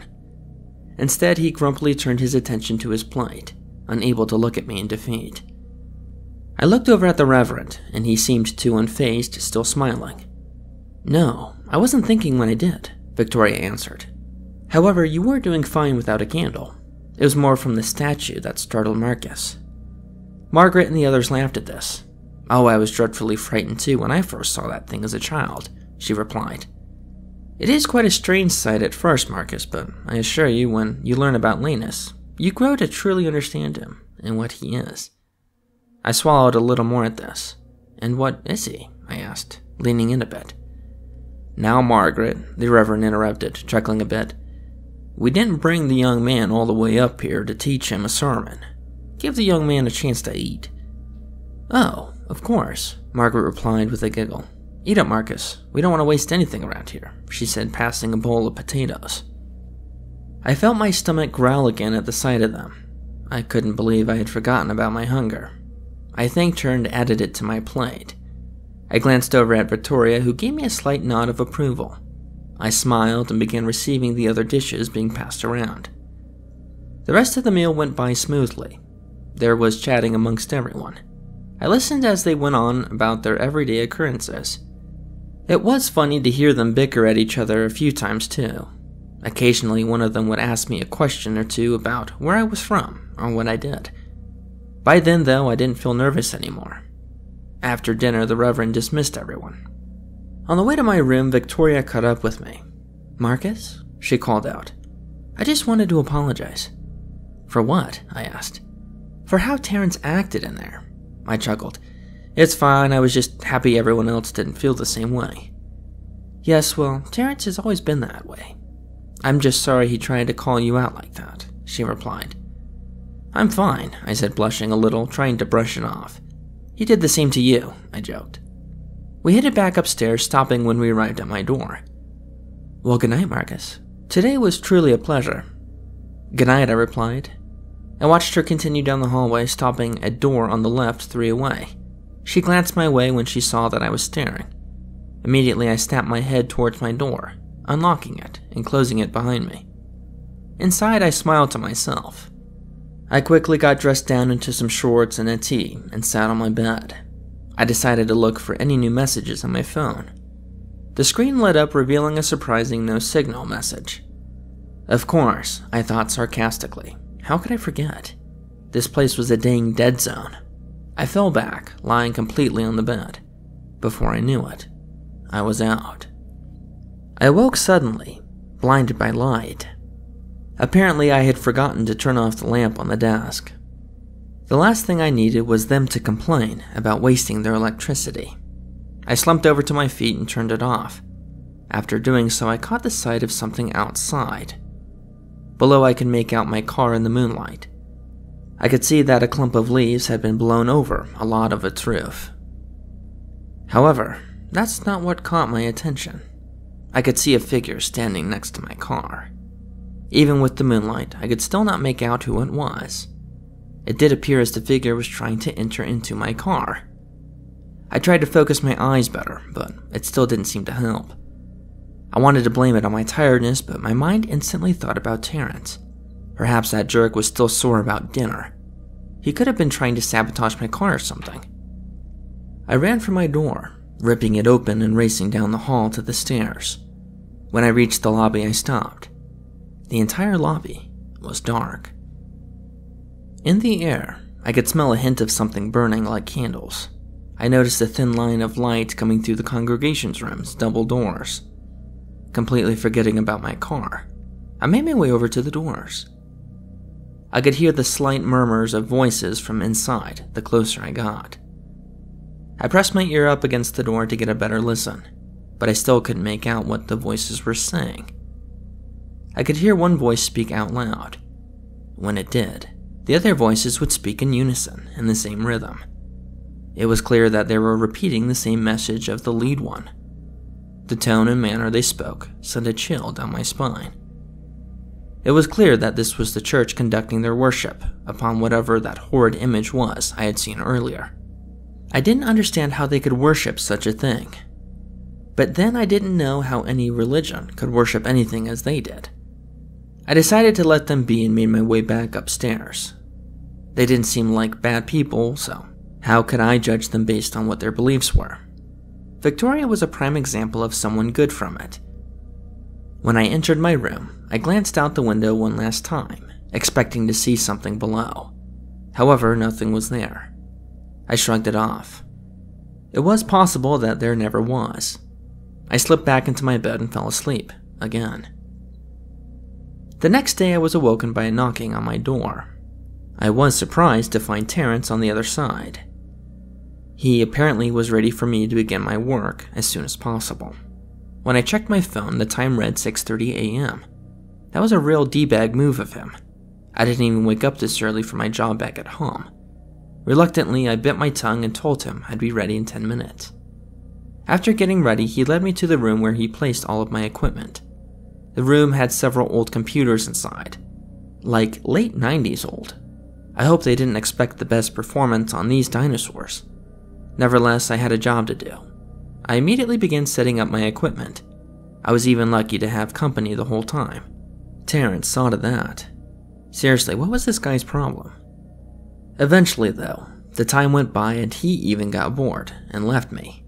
I was too happy when this happened. The day went by fairly quick once I got into my work. Of course, when the meal times came, I attended them. A few times out of the day, Victoria came by to check on me. She would force me to take a break by walking around with her, which I didn't mind at all. Days continued to pass as I worked, each one becoming more routine. Throughout these days, I found myself spending more time with Victoria. I always looked forward to those break times I had with her. We would walk around just talking and laughing. Most of the time we did so outside. I never thought I'd meet someone like her in a place like this. It made each day more doable. It was almost like our friendship was becoming more. I didn't mind it if it didn't, but if it did, that was even better. There was something that bothered me though. Every time we were together, it felt as if someone or something was watching us. I couldn't shake the feeling, even when I looked around, only to find nothing. I wanted to think nothing of it until one particular evening. After dinner, I came back to my room to find that someone had gone through my stuff. I hadn't transported any of my clothes from my bags to the dresser, feeling too lazy to do so. One of my bags had a Velcro strap to accompany the zipper for reinforcement. I knew I always kept the Velcro fastened. I was rather OCD about it. However, the Velcro was clearly unfastened and hanging loose. The first thought that ran through my mind was Terrence's doing, but I had no proof. It was possible that I was just looking forward to someone to blame. I never did confirm who was by my car, if there really was someone, so I couldn't prove it had been Terrence at all. I decided to look through my bag to be sure that nothing was missing. I went through to find that everything appeared to be there. I could tell my things were removed around a bit, but other than that, nothing. Clearly, whatever the culprit was looking for, they didn't find it. I couldn't lie. I was angry that someone had gone through my things. Was it really Terrence's doing? Did he really have something against me that much that he'd do all this? Maybe I should confront him, I thought. No. The last thing I wanted to do was start accusing people, which never looks good. I decided to let it slide, just this once. I got into shorts and collapsed onto my bed. When I did so, I felt my head hit something hard. I felt around the pillow, and instead of the usual fluffiness, I felt a hard texture. Someone had stuffed something. I reached inside and pulled out the object. It was a thick, old, leathery book. I brought it over to the lamp on the desk to see it better. The cover looked hand-stitched to the spine. In the light, I could see a symbol engraved across in gold. It was the same one I'd been seeing everywhere. My hands began to tremble at the sight of this. How did the book get there? Who put it there? And why? I was hesitant, but I slowly opened it. It gave off a peculiar scent, smelling of wet leaves and old tree bark. The pages were old and rather fragile. They were filled with text written in black ink. I couldn't comprehend the words. They were written in some strange language. It didn't even look like a language that should have existed. I continued to turn the pages though, seeing the text flood each one. A few pages in, I came across a picture. It was a hand drawing with limited details. The picture depicted what looked to be a star. Around the star stood several figures looking like people, one apparently slightly bigger than the others. I turned the page to find more text. I continued turning until finally, I came across another picture. This one showed one of the human-like figures standing on what looked like a pedestal. The other human-like beings stood around the main one. Again, I flipped until I came across the next picture. This picture showed the star from before. It looked bigger, but with squiggly marks shooting away from it. The human-like beings appeared to be cowering in fear, kneeling down at the star. Even the big one from before. The picture after depicted the human-like beings falling from the sky, their faces drawn in fear. The one I turned to after showed them drawn in a dark place, their faces twisted in despair. It then showed the human-like figures beginning to change into hideous, deformed-like creatures. They had teeth and horns protruding out of different parts of their bodies. The biggest one looked even worse than the rest, with eyes drawn angrily with sparks coming from its fanged-filled mouth. Despite appearing like the drawings of an 8th grader, the images were really disturbing. Something about them made the hairs on my neck rise. I wanted to stop, but my hands kept turning the pages, despite my mind's wishes. The next one showed one of the hideous beings stray from the others. It was smaller compared to them. The creature came across a man in the next one. It appeared to reveal a swirl-looking symbol to the man. The man appeared to walk through the swirl. When he did, the creature followed. A small child stood in front of the man in the next one. It was weird, but the two looked similar somehow. The creature appeared to possess the child's body. When it did, the man fell to the ground, presumptuously dead. Now in the child's body, the child grew up. As it did, it showed the creature leave the man's body, depicting it on the ground, possibly sleeping. The man was seen surrounded by many people with others joining. Eventually, like before, it showed the creature awaken next to the man, showing him another swirl. Again, the man walked through the swirl with the creature following, appearing in front of a child. Once again, it possessed the child, and the man died. The images repeated. Each time as they did, I noticed the creature's size growing bigger. Finally, I skipped further into the book to see where they led. The images revealed something different this time. Now it showed the man with a woman, the creature standing behind her. When I flipped where the next image would appear, I found its page stuck tightly together to another. I tried to part them, but a tear began to form, threatening to ruin both pages altogether. I decided to skip it and to move on to the next image. My heart dropped when I did. This time, the image showed the woman pregnant among the group of people from before. The images later went to show the woman in labor, giving birth. The man appeared to have delivered the baby. However, it looked like no ordinary child. It was depicted to having large black eyes with long teeth. Horns poked out in many directions of the child with its legs and arms disproportionate to each other. The man was holding the child in the air, almost like he was glorifying it. At that moment, I couldn't take it anymore and slammed the book shut. I tossed it to the other side of the room. I could feel my heart pounding in my chest, and my arms and face sweaty. I shook my head in disbelief. There was no way, I thought. What the heck was all that even about? After seeing those images, I couldn't sleep for most of the night. All I could see was that horrid inked image of that creature. When I thought of what that woman depicted to being pregnant, I couldn't help but think of Victoria. There was no way it could have been her. Could it? A lot of women can be pregnant. It was just a coincidence. It had to be. The next day, I woke up sluggishly from the lack of sleep. At breakfast, I made no eye contact with Victoria, nor did I talk to anyone else. If they asked, I simply blamed it on my headache or tiredness. While working, I pleaded to myself, hoping Victoria would not come by, as she normally did. Yet, despite my internal pleads, she came. "Marcus, are you feeling any better?" she asked, entering the room. I didn't respond. I didn't even look up. "Marcus," she said, "are you alright?" My silence caused her to press on.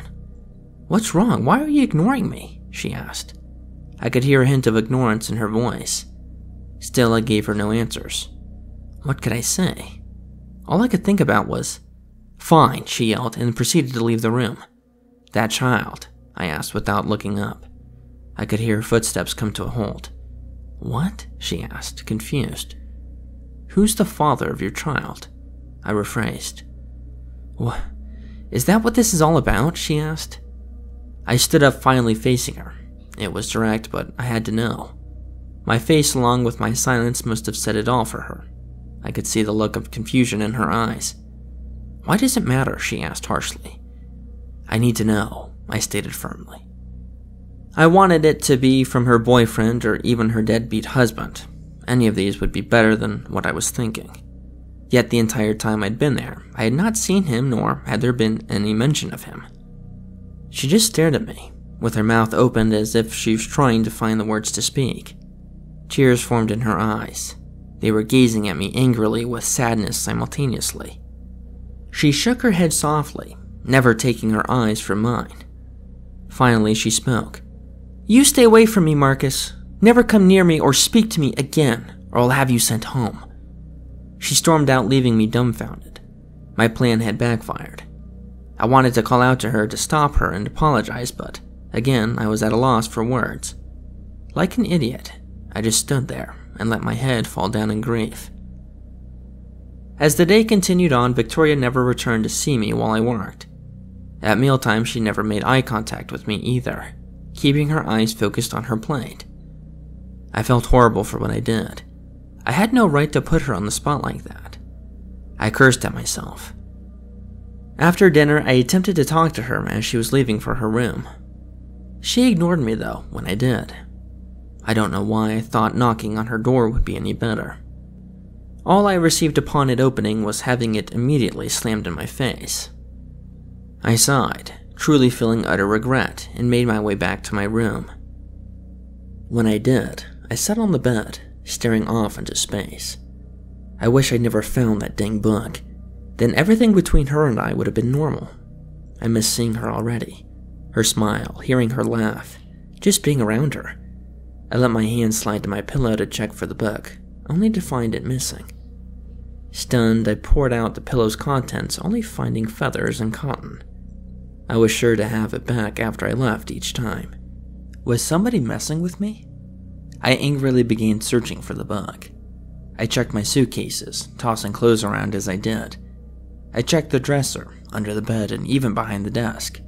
Where was it? My eyes met the window when I came from under the desk. When I looked down, I saw the same figure from all those days before, standing next to my car. This time, it appeared to be looking up at me. Anger filled me. I assumed it was Terrence again. This was a bad time for him to be messing with me. I raced out of my room and downstairs. I ran around to the side of the building to where my car was. The moonlight was stronger than ever, illuminating my way as I did. When I reached my car, no one was in sight. I had finally reached my boiling point. "You picked the wrong day to mess with me," I yelled out. "Come on out now. If not, leave me the heck alone." My voice echoed in the air before dying in the wind. The building gave off one of its unsettling moans. The leaves from the trees in the distance shook, rattling against their branches in the wind. There was no one else out here. Feeling my mind grow at ease and realizing how much of a fool I looked, I started to make my way back. However, my nerves froze when I heard the snapping of a twig behind me. My heart began beating fast. I slowly turned around to see a figure, gradually rising from behind my car. The figure was wearing a cloak with a hood over its head. In the light, I could see pieces of twigs and leaves sticking out of its cloak. I opened my mouth to scream, but the figure quickly darted over to me, covering my mouth with its hand. It shushed me, softly. The voice was clearly a woman's. She slowly removed her hand from my mouth and made her way to the back of the building. Before disappearing behind it, she gestured me to follow her. I didn't want to, but my legs began to move on their own in her direction. When I reached the other side, I saw her remove her hood from her head. The moonlight lit her face. She was an elderly-looking woman, possibly in her early 50s. She had ragged black hair mixed with gray strands that ran untamed. Her face was pressed with wrinkles with dry patches of dirt. The scent from her was rank, but familiar. It smelled like wet leaves and old tree bark. "Did you see it?" she whispered. Her voice was crackly and rasp. "You saw it in the book, right? You have to help me. You have to help me save my daughter." The ritual. "Who the heck are you?" I asked, backing up from the woman. "Please," she begged, grabbing at my arm. The smell from her was more unbearable up close. "Get off me, you old hag," I yelled, pulling myself free. She shushed me loudly. Her eyes appeared wide, scanning the area with paranoia. "You want them to hear? Who will hear? What are you talking about?" I asked harshly. It had only been a few minutes with her, and I was already beginning to become irritated. "Them," she hissed.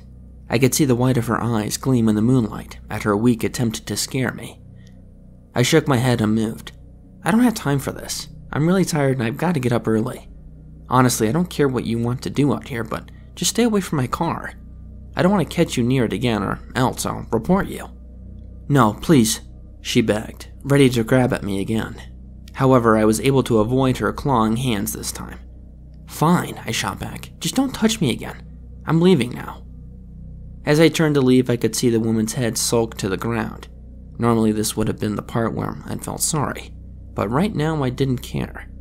I was too tired with my mind overwhelmed with the events that had transpired throughout the day. Besides, she was clearly deranged in the head, possibly homeless, or maybe one of those people who lived off the land. I started to walk away when it hit me. I thought about what she'd said earlier. I looked back to still see her eyeing the ground, almost appearing in a trance. I was reluctant to go back, but I had to know. "What did you mean by your daughter? And how did you know about the book?" I asked, approaching her. Without looking up, she answered, "My daughter. I need you to help save her." "Your daughter? Who's your daughter?" "You already know her. Why do you ask me?" she replied, looking up at me. Her eyes relayed a look of solemn. "I need to hear it from you," I said. I was sure I knew the answer as she mentioned, but something inside me wanted to hear those words come from her. I wanted to be absolutely sure. "Say her name." "Why, it's Victoria, of course," she said softly. I shook my head in disbelief. "But how? You're her mother, but you're supposed to be..." "She said you died when she was just a child." "Is that what she told you?" She scoffed. "It would be like Gary to tell such a lie." "What?" "Yes," she said stiffly. "He took her from me. When I didn't want to submit to his religion, he banished me." This couldn't be possible. Victoria's mother was dead, right? But how would I know otherwise? I did notice when I listened closely, I could hear her accent hidden behind her raspy voice. "Wait, this man you're talking about," I started. "It couldn't have been the same person. Do you mean the Reverend?" She didn't answer me immediately. Instead, her eyes wandered off into the trees beyond, but eventually her head gave a soft nod. I sighed. "Look, you said you wanted to help your daughter, and that Reverend took her. Why don't you just go to the police or something?" She chuckled to herself lightly, returning her eyes to mine. "You don't know these people." "I don't know anything because you're not telling me everything," I replied harshly. My impatience had elevated to annoyance. "All you need to know is that the people you think you know are liars. The Reverend is the worst of them all. They need my daughter. They made her a part of their revolting ritual. I should have never brought her here. I was so weak-minded back then. Dang them." She spat bitterly. I didn't know what to do, but then I saw you arrive. At first I was unsure what to think of you. Yet while watching you with Victoria, I knew it would be you who would help me to do what I couldn't and take her away from all of this. It all started to come together. All of those times. It felt like something or someone had been watching me. It had been her. Yet I was still confused. She hadn't really answered my question and only contributed to the pile of others. That's a lot to believe, especially about the others. They don't act the way that you make them out to be. Besides, what ritual are you talking about? I asked. You're very fond of her, aren't you? She asked, ignoring my question. Victoria? What? I blurted out. I could feel my cheeks reddening. I'm glad that you are, she said, smiling. It does my heart good to see another care for Victoria, as I do. This is the reason why I knew you'd help me. But first I had to show you of what they plan to do and what they've already done. I left that book in your room as proof. You saw it, so now you know too. I was thrown off again. I couldn't believe she was behind the placement of the book as well. Wait a second, I don't even know what I saw in that book. I couldn't even read the words. You don't need the words, you saw the pictures, didn't you? She shot back. What you saw has been done. I didn't know what to think. The images on those pages were indeed horrific. I wanted to believe, but another part of me didn't want to accept it. You mean to tell me what's growing in Victoria is... I couldn't finish the words. What can you expect from me then? It seems a bit too late now. There's only one thing we can do, she brought up. I can dispel their ritual, stop it before it's even completed, and that evil is born. Why haven't you done it already? Because, she began. I needed access to their room of worship, and last I checked, I lost my key. She held up her hand for me to see. I could make out a small stump where her ring finger used to be. What the heck? I stammered. The rings are more than show. I'm sure you know that by now. They are keys, but there is a darker secret behind them. They are also symbols to show your allegiance to the faith, by permanently clamping onto the wearer's finger. The only way to remove it is by removing your finger entirely. When they banished me, I was so torn that I bit off my own finger. I didn't want anything on me that was associated with them. That's crazy, was all I could say. I couldn't fathom someone wanting to risk their finger or any part of their body on the basis of their faith or anything. I have heard of tattoos, but this was way beyond that. I couldn't help but picture the woman clamping down on her finger until it snapped and spitting it out. The very thought made my stomach churn. Yes, but it's only after so that I wish that I hadn't. I could have ended this nightmare years ago, yet I let my anger cloud my judgment. But you're here now, which means there is hope again. Me? I replied. I don't have a ring either, though. I know, but the others do, she said, smiling. Do you know Terrence? I gritted my teeth. How could I not? That guy, I muttered. Terrence is a lapdog when it comes to the Reverend and the faith, but he's too much of a pansy to wear the ring like the others. He keeps his on a necklace he wears, she continued. I've seen it, I replied, recalling the other times at dinner. How am I supposed to get it off of him, if it's on him? This is where you come in perfectly. You probably don't see much of everyone throughout the day. That's because there are chores to be done to keep the place up and running. Terrence is a working man. He normally chops up wood or fetches game for the meals. When he bathes afterwards, he takes off the necklace. I know this because I used to do the sheets around the living quarters and would see his ring just lying there. That is the best time to do it, for he never locks his door at that time either. If you can take his ring at that moment, bring it to me. I'll do the rest. I bit my lip, thinking on it. I don't know, it seems a bit risky. If I get caught, I'm finished, and he'll have me sent home instantly. Then don't get caught. You're the only one who can walk around easily. If I could do it, I would, but they'd see me on first sight. I was barely able to place the book in your room, she brought up. Please, you have to do this. For Victoria. I gave off another long sigh before conceding. With that, a smile formed wider than it ever had on her face. I could see the many crooked rows of blackened and yellow teeth. Good, she said, leaning closer to me. I've been watching Terrence for a while. He's already chopped off a round of logs good for now, but he'll need to do so again. He does it every 2 days, so the day after tomorrow, you'll have to make your move. As she explained, I nodded. Once I get it, how will I contact you? Where will I find you? She paused for a moment before answering. Your lamp. If you're able to get the ring, then turn your lamp on and leave it on. I'm always watching, so I'll see it. I nodded. Then what? Then bring the ring down to me and I'll conduct my ceremony in the room. At that time, I want you to get Victoria out of here. Wait, what about you? I asked. "I'll be fine. I've survived this long, so don't worry about me," she answered. "You should go now. We don't want anyone catching wind of you out here." "Yeah, right," I agreed, turning to leave. "There's one more thing I need you to do," the old woman said. "What is it?" I asked. "I need you to promise to never mention this meeting to Victoria. She must never know you've seen me." "What?" I said in bewilderment. "But Victoria would be thrilled to know that you're alive." "I know she would, which is why she cannot know that I am, or else she will not want to leave. Now can you do that for me?"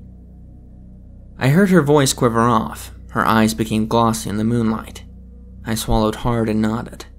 She returned a grateful nod and faded until I could no longer see her among the shadows. I shivered a little. The chill of the wind was finally getting to me, so I quickly ran back inside and back up to my room. The following day I started the day early as usual for my work. Throughout it, I thought about the plan.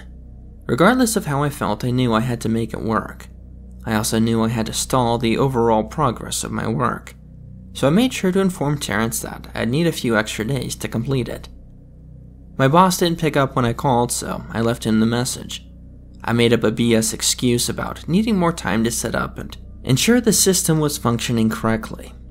After lunch, I proceeded to head to my room to take a nap. Normally, I would have spent this time with Victoria. When I unlocked my door, I heard a grunting sound. The noise was subtle at first and appeared to be coming from the end of the hallway. I paused for a moment, unsure if I had actually heard something. I was ready to shrug it off until I heard it again, but a bit louder. Curious, I made my way down the hall, listening as I did. I stopped at the door I presumed it came from and pressed my ear up against it. I heard it again. I took my ear away. This was Victoria's door. Hesitantly, I knocked on it, lightly. "Hey, are you alright in there?" I asked. There was no answer. "Victoria, it's me, Marcus," I continued. I could hear rapid breathing from inside, sounding almost like hyperventilating. It didn't sound good. Frantic, I knocked on the door with a little more force.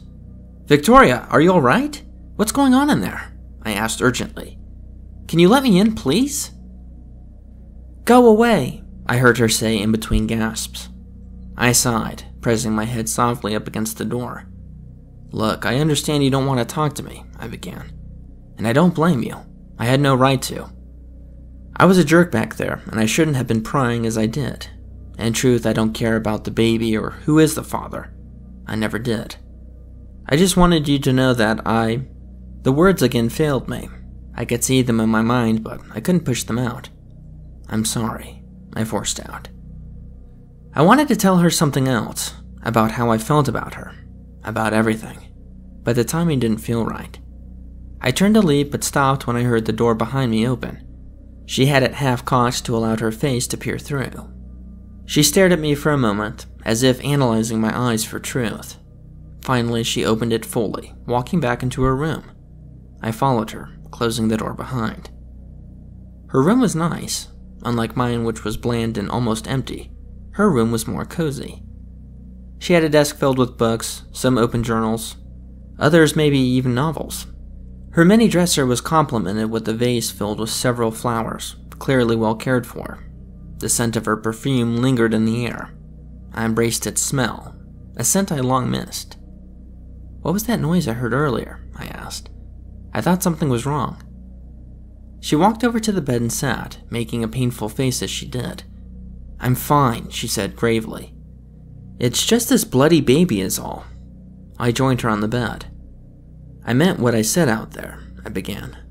"I don't care about it. You don't have to tell me about it at all either." She kept her gaze away from me, but I could see tears forming in her eyes. "Just shut up, Marcus," she said with a quivering lip. "Just shut it." She broke down in tears, cupping her face with her hands. I was bad at handling these kinds of moments. They always left me feeling awkward, but I gradually reached over to her shoulder to comfort her. She immediately threw herself on me, bawling her eyes out on my chest. After a good solid 5 minutes, she had finally stopped. Her eyes were reddened and her nose slightly runny. "You said your mother died when you were young," she finally said. "How did she die?" I sighed. "She was killed," I answered after a long pause. Some guy broke into our apartment and shot her. Marcus, she said softly. I'm so sorry, that must have been devastating for you. Yeah, well, I don't remember when it happened. Like I said, I was too young. I could feel her sob a little more on my chest. It was my father, she said finally, leaning on my shoulder. Father, I repeated, confused. Yes, he did this to me. She sat down looking at her stomach. My eyes widened as I pulled away. Your father did this? Who is he? Who do you think? She said harshly, wiping her eyes. I thought about it for a second and immediately my eyes flashed. The Reverend? Wait, the Reverend's your father? I asked. I couldn't believe it. Her mother said that he took Victoria from her, but mentioned nothing of him being the father as well. Victoria nodded but then shook her head. Well, he's my stepfather. My mother met him after my real father died. If he did this, then why didn't you tell anyone? Because I couldn't prove it. He drugged me or something, I don't know. At first I did not want to say anything, but when I started to show signs of the baby, he went on to tell everyone that it was a miracle, that it was the gift from Linus, she explained. And like aimless sheep, they questioned nothing, taking in his poisoned words. But I knew the truth, because he was the only one else there. A few more tears fell down her cheek. I bit my lip when she said this. This part sounded all too familiar. I thought about the book and the image of the man standing with the woman, and that horrid figure behind her. Was it all true, though? She had no memory of the event. Was it possible that this sick action was all just the Reverend's doing? Regardless of which, Victoria's mother was right. These people were monsters, if not that ignorant. At this point, I wanted to cheer her up. I thought about telling her everything about her mother, but I then remembered the promise I had made. Instead, I lifted her chin so her eyes were looking into my own. I can take you away from all of this. All we have to do is just jump in my car and leave. You'll never have to see this place again. I could see a mixture between happiness and fear in her eyes. But how? Where would we go? You can stay with me. I have my own place. It's safe. Trust me. Marcus? She spoke softly. A smile gradually formed on her lips. Yes, let's do it, she said, rendering me a tight hug. We should leave tonight. Tonight? I repeated. Yes, after dinner. Any earlier, then they'll become suspicious. They always hold their sermons late at night, which gives us enough time between then. We can leave then. I looked away, trying to find a way to convey my thoughts. I didn't want to reveal the plan of her mother. What's wrong, Marcus? How about tomorrow night? I suggested. Tomorrow? Why? Why do we have to stay here another day? Let's leave tonight. No, it has to be tomorrow night. I quickly shot back without thinking. Marcus, I don't understand. Is there something you're not telling me? I placed my hands on her shoulders, firmly looking into her eyes. Look, you just have to trust me. I have a plan with a friend. They're willing to help, but it has to be tomorrow, okay? Her eyes were full of so much confusion. I know she thirsted for answers, but luckily she simply nodded. Okay, I trust you. For a second, we began to lean in for a kiss when we both were startled by an abrupt knocking at the door. I answered it to discover Sophia on the other side. Mr. Pale? She said surprisingly. We were beginning to worry about you when we didn't find you in your workspace. Her eyes shifted her gaze between me and Victoria. I trust I wasn't interrupting anything. No, I said, trying to maintain my composure. I was just checking on Victoria. I turned back to give her a wave and slid past Sophia. Heading down, I glanced down the hall to see her in Victoria's doorway. I didn't want to arouse suspicion, so I continued on and back to the room I was working in. I was glad I had patched things up with Victoria. The feeling helped ease my thoughts on the plan. I wondered if we could really pull it off. Leaving the place was one thing, but stealing the ring from that jerk was another. Something broke this mood, though. I was heading back to continue my work when I caught sight of Terrence walking outside with an axe over his shoulder. That was strange. There was probably nothing to worry about. The old woman said he chopped every 2 days. He would still need to do it tomorrow. He probably needed it for something else, I assured myself. Though the thought wasn't very reassuring. I decided to keep my eye on him while I worked, just in case. I looked towards the trees, hoping to maybe catch sight of the old woman, but didn't see anything. I didn't actually believe I'd see her since she had been able to keep herself invisible for years. I was sure, though, that she too was watching everything. I continued working until Sophia came to me. She informed me that my boss had called and was waiting on the phone. Great. Perfect timing as always, I thought grumpily. What did he want anyways? She led me back to the phone where I found it sitting off the hook on its side. Apparently he was following up on the message I left and wanted to ensure I was making progress. I told him that I'd have everything up soon, hoping to end the phone call quickly. I noticed a small window in the room and peered out it, stretching the phone line as I did. I gazed out, and to my horror, I saw Terrence making his way back. His shirt was fully soaked in sweat while he was pushing a wheelbarrow full of chopped logs. After dumping the logs off, he made his way around to the front. I felt my heart leap into my throat. In my ear, I could hear my boss go on into another one of his speeches about representing the company. F the company right now, I thought. I had a small window of opportunity and I was about to miss it. We were completely wrong. I could already hear Terrence slam the front door and proceed to the stairs. I quickly thought of a way to let my boss allow me to hang up, lying that one of the clients had asked for my help. Once over, I raced out of the room, nearly smacking into Margaret on the way. Goodness me, you're running as if fire spurred, she exclaimed. I apologized frantically, my eyes looking down the hallway behind her. Is everything alright, dear? She asked with a puzzled look. Yeah, I lied. I just needed to use the bathroom really bad.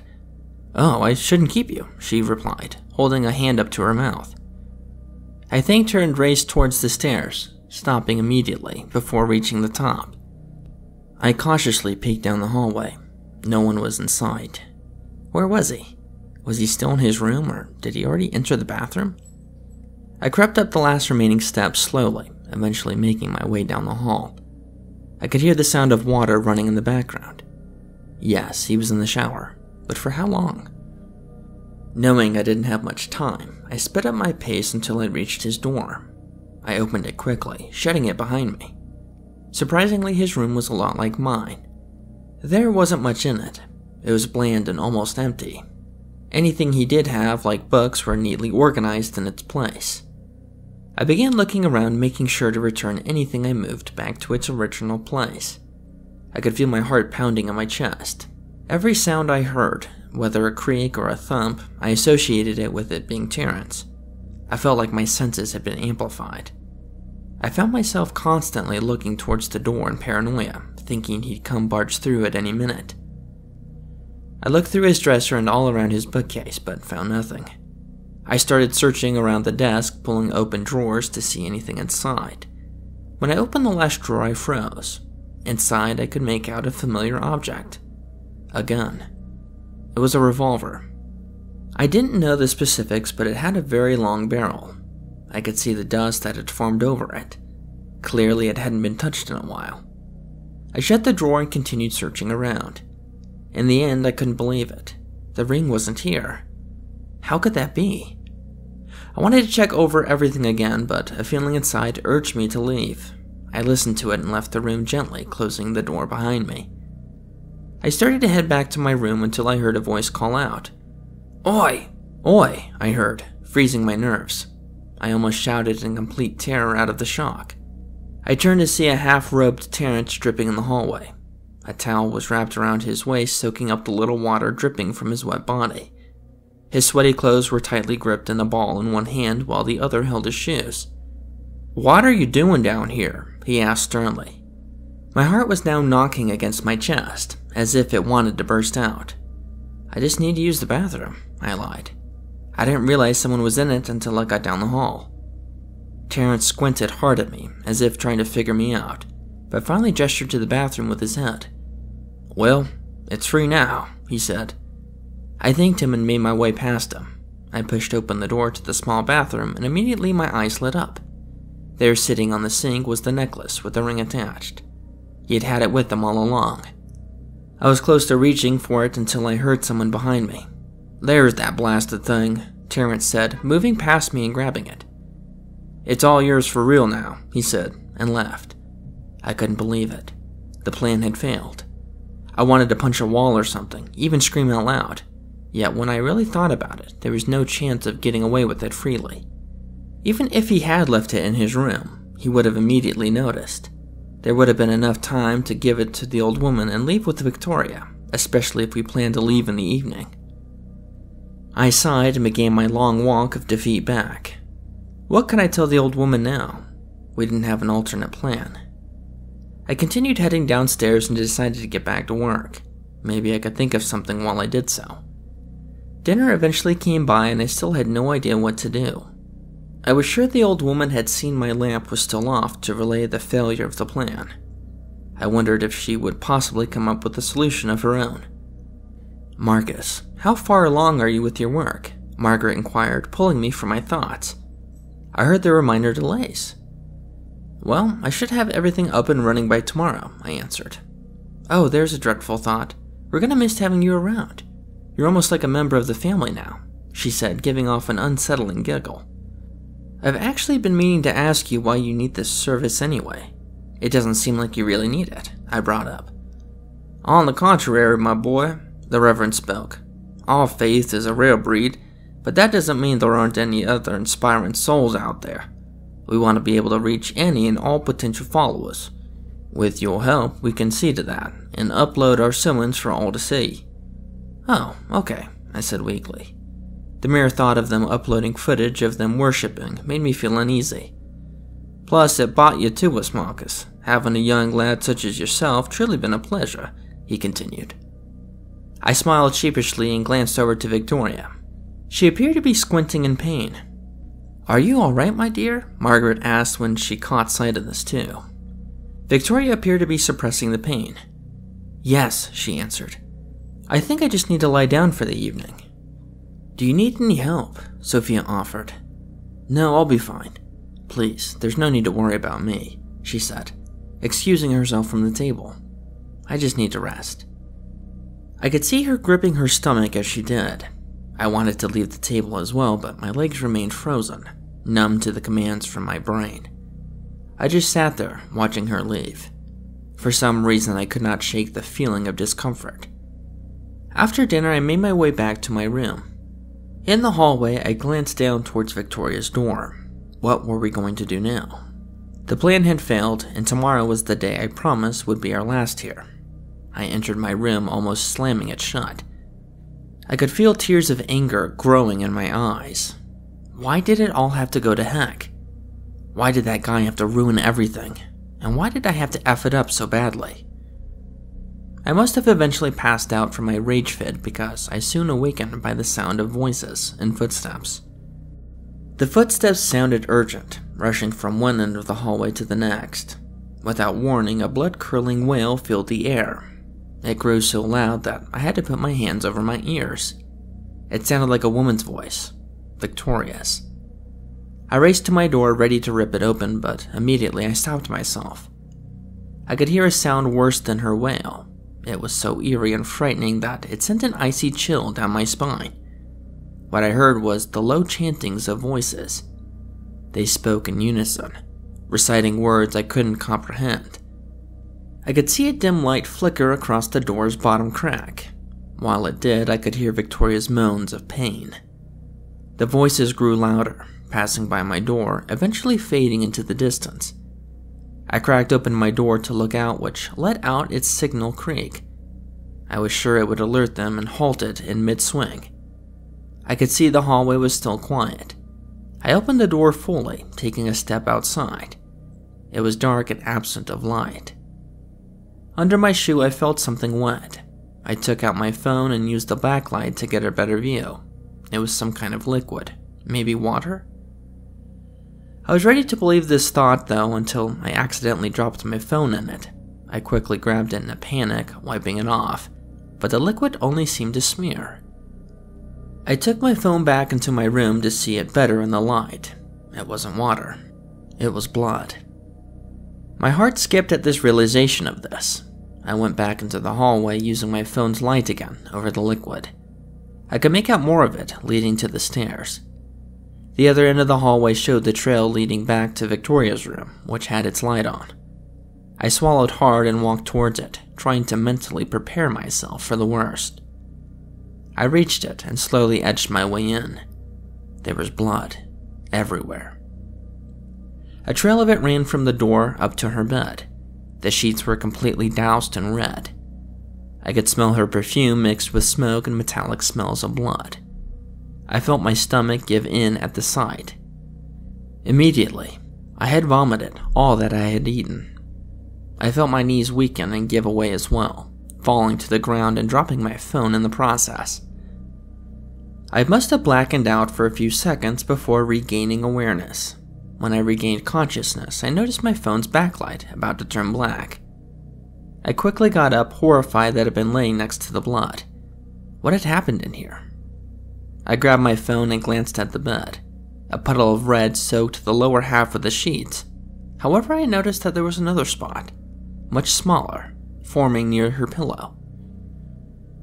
I slowly reached for it, unsure what I was about to see. I couldn't imagine anything worse, but I was wrong. To my dismay, I found a finger. It was clearly cut off with the tip of its bone sticking out of the red-covered flesh. It had to have been. Next to the finger was a small knife with its tip covered in blood. Why did she cut it off? I observed the finger closer and realized the ring is doused in red. She had cut off her finger so that I would have it, the key to the congregation room. She must have done so out of desperation. I thought about the pain she had shown from her contractions at dinner. She must have felt it was the time for the child. Those sick people were going through with her ritual. They didn't care about Victoria. The old woman was right. I had to do something. I promised her that I'd get her out of here, and I was going to keep it. I hesitantly picked up the finger. It was still warm, and placed it in my pocket for care. Racing out of the room, I came to a stop when I remembered the gun kept by Terrence. It was something I was probably going to need. His door was locked when I tried to open it, but I didn't care. I didn't have time to waste and began kicking it until the handle caved in. I pushed it open, running to the desk drawer where I had last seen the gun. I opened it and smiled. It was still there. I grabbed it, feeling its weight fall into my hand. With my thumb, I popped the wheel open to reveal 6 bullets lined in their chambers. Perfect, I thought, and tucked into the back of my pants, and then ran out of the room. I got to the bottom of the stairs and noticed that the lobby was dark. The scent of candles in the air. The trail of blood from earlier could be seen leading up to the congregation room. I pressed my ear up to the double doors to listen. It was silent. No voices or wails from Victoria. Something wasn't right. I tried the handle only to find it was locked, as it always was. I reached into my pocket, pulling out the finger. I checked for the small indent on the door, placed it up against it, and twisted it to the right, the way I remembered Victoria doing so.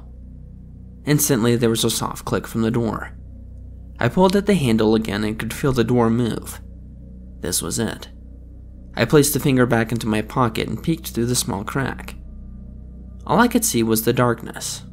I opened the door wider and was met with a warm breeze to my face. With it opened, I could see a dim light flickering from the sides. I poked my head in first before completely entering. The light was coming from the candles mounted on the columns near the walls.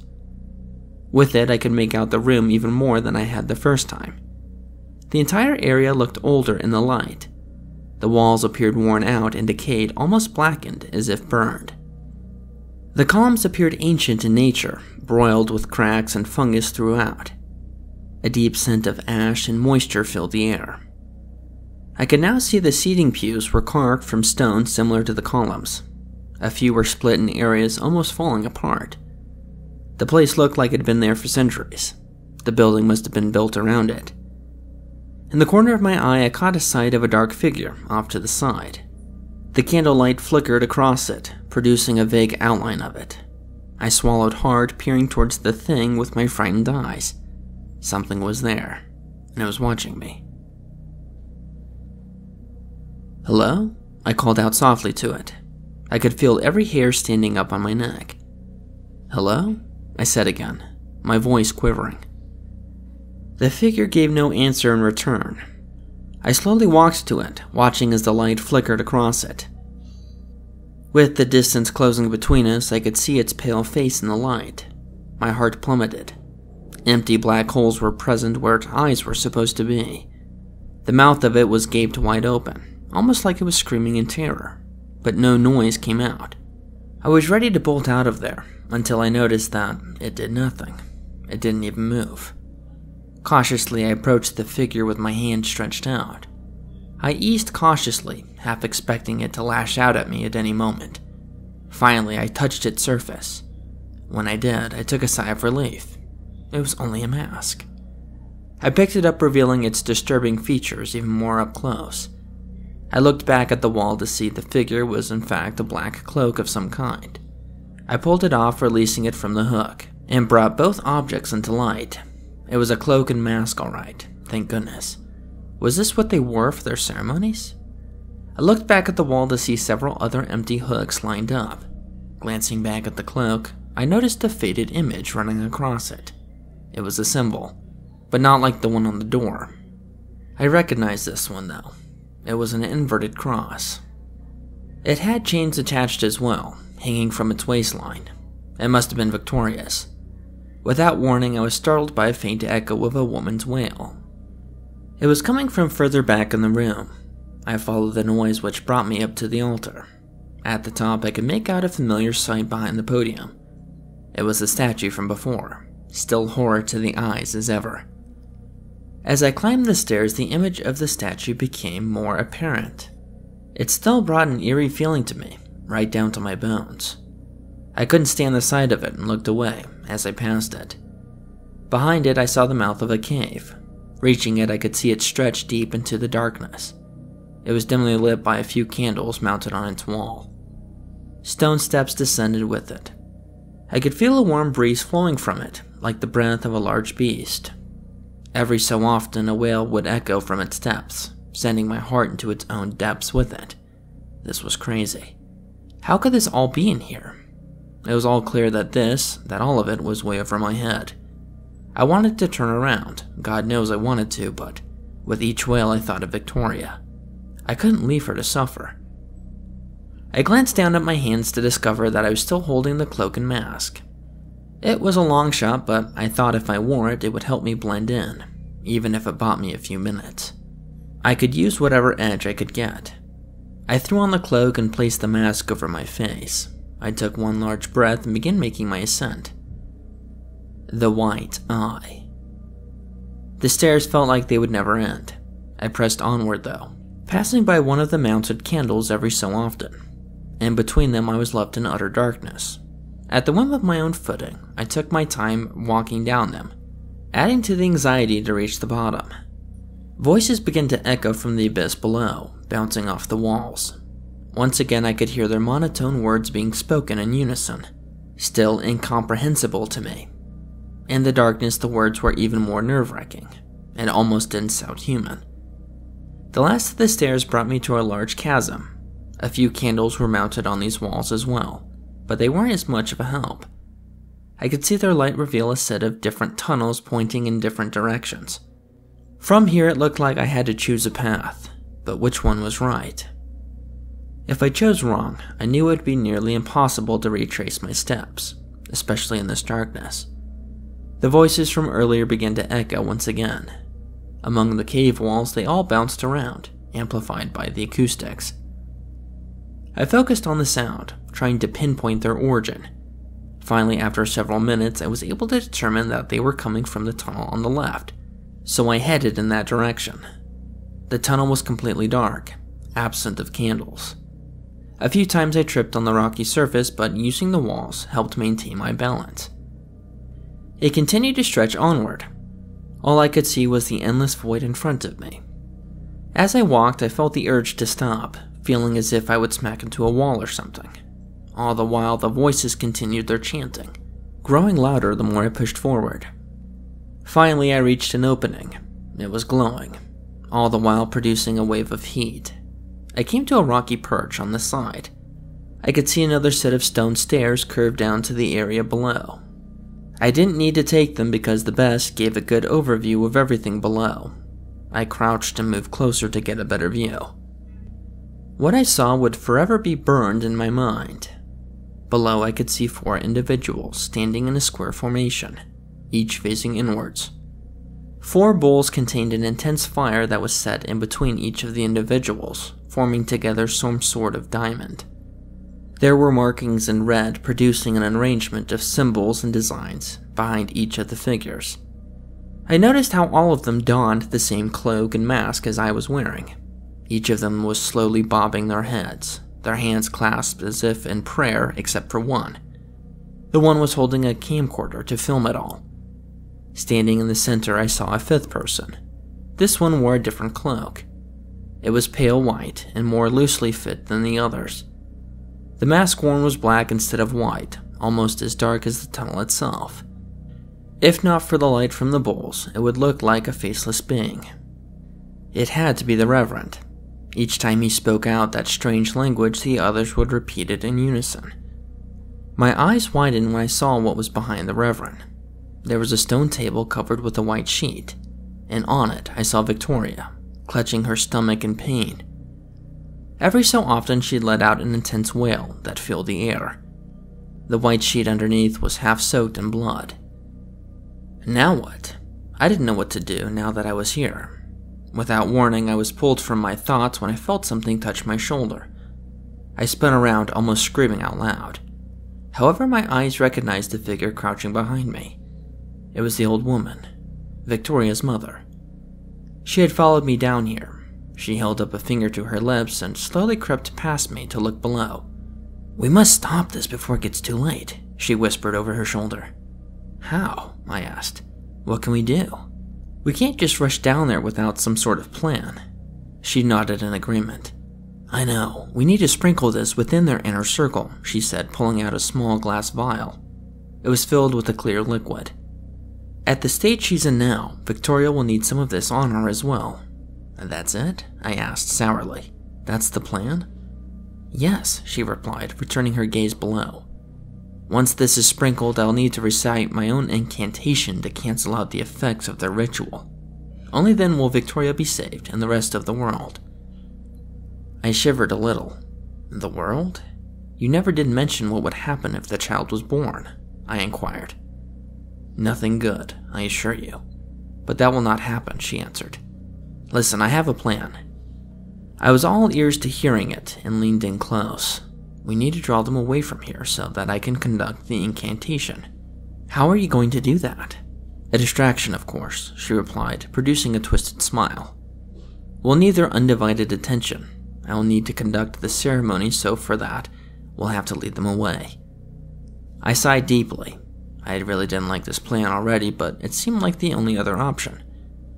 After taking a few breaths, I stood up to announce my presence. "Hey!" I yelled out. It was all I could think to say. Immediately they went silent below, staring up at me. The light bounced off their faces of their twisted masks. No one said a word until the Reverend spoke out. "Ah, Marcus, is that you?" he asked out loud. "What a surprise to see you down here." "What the heck is going on?" I stammered. "What the F are you doing with Victoria? You guys better let her go, or I'll get the police involved." The Reverend chuckled, his mask bouncing a little.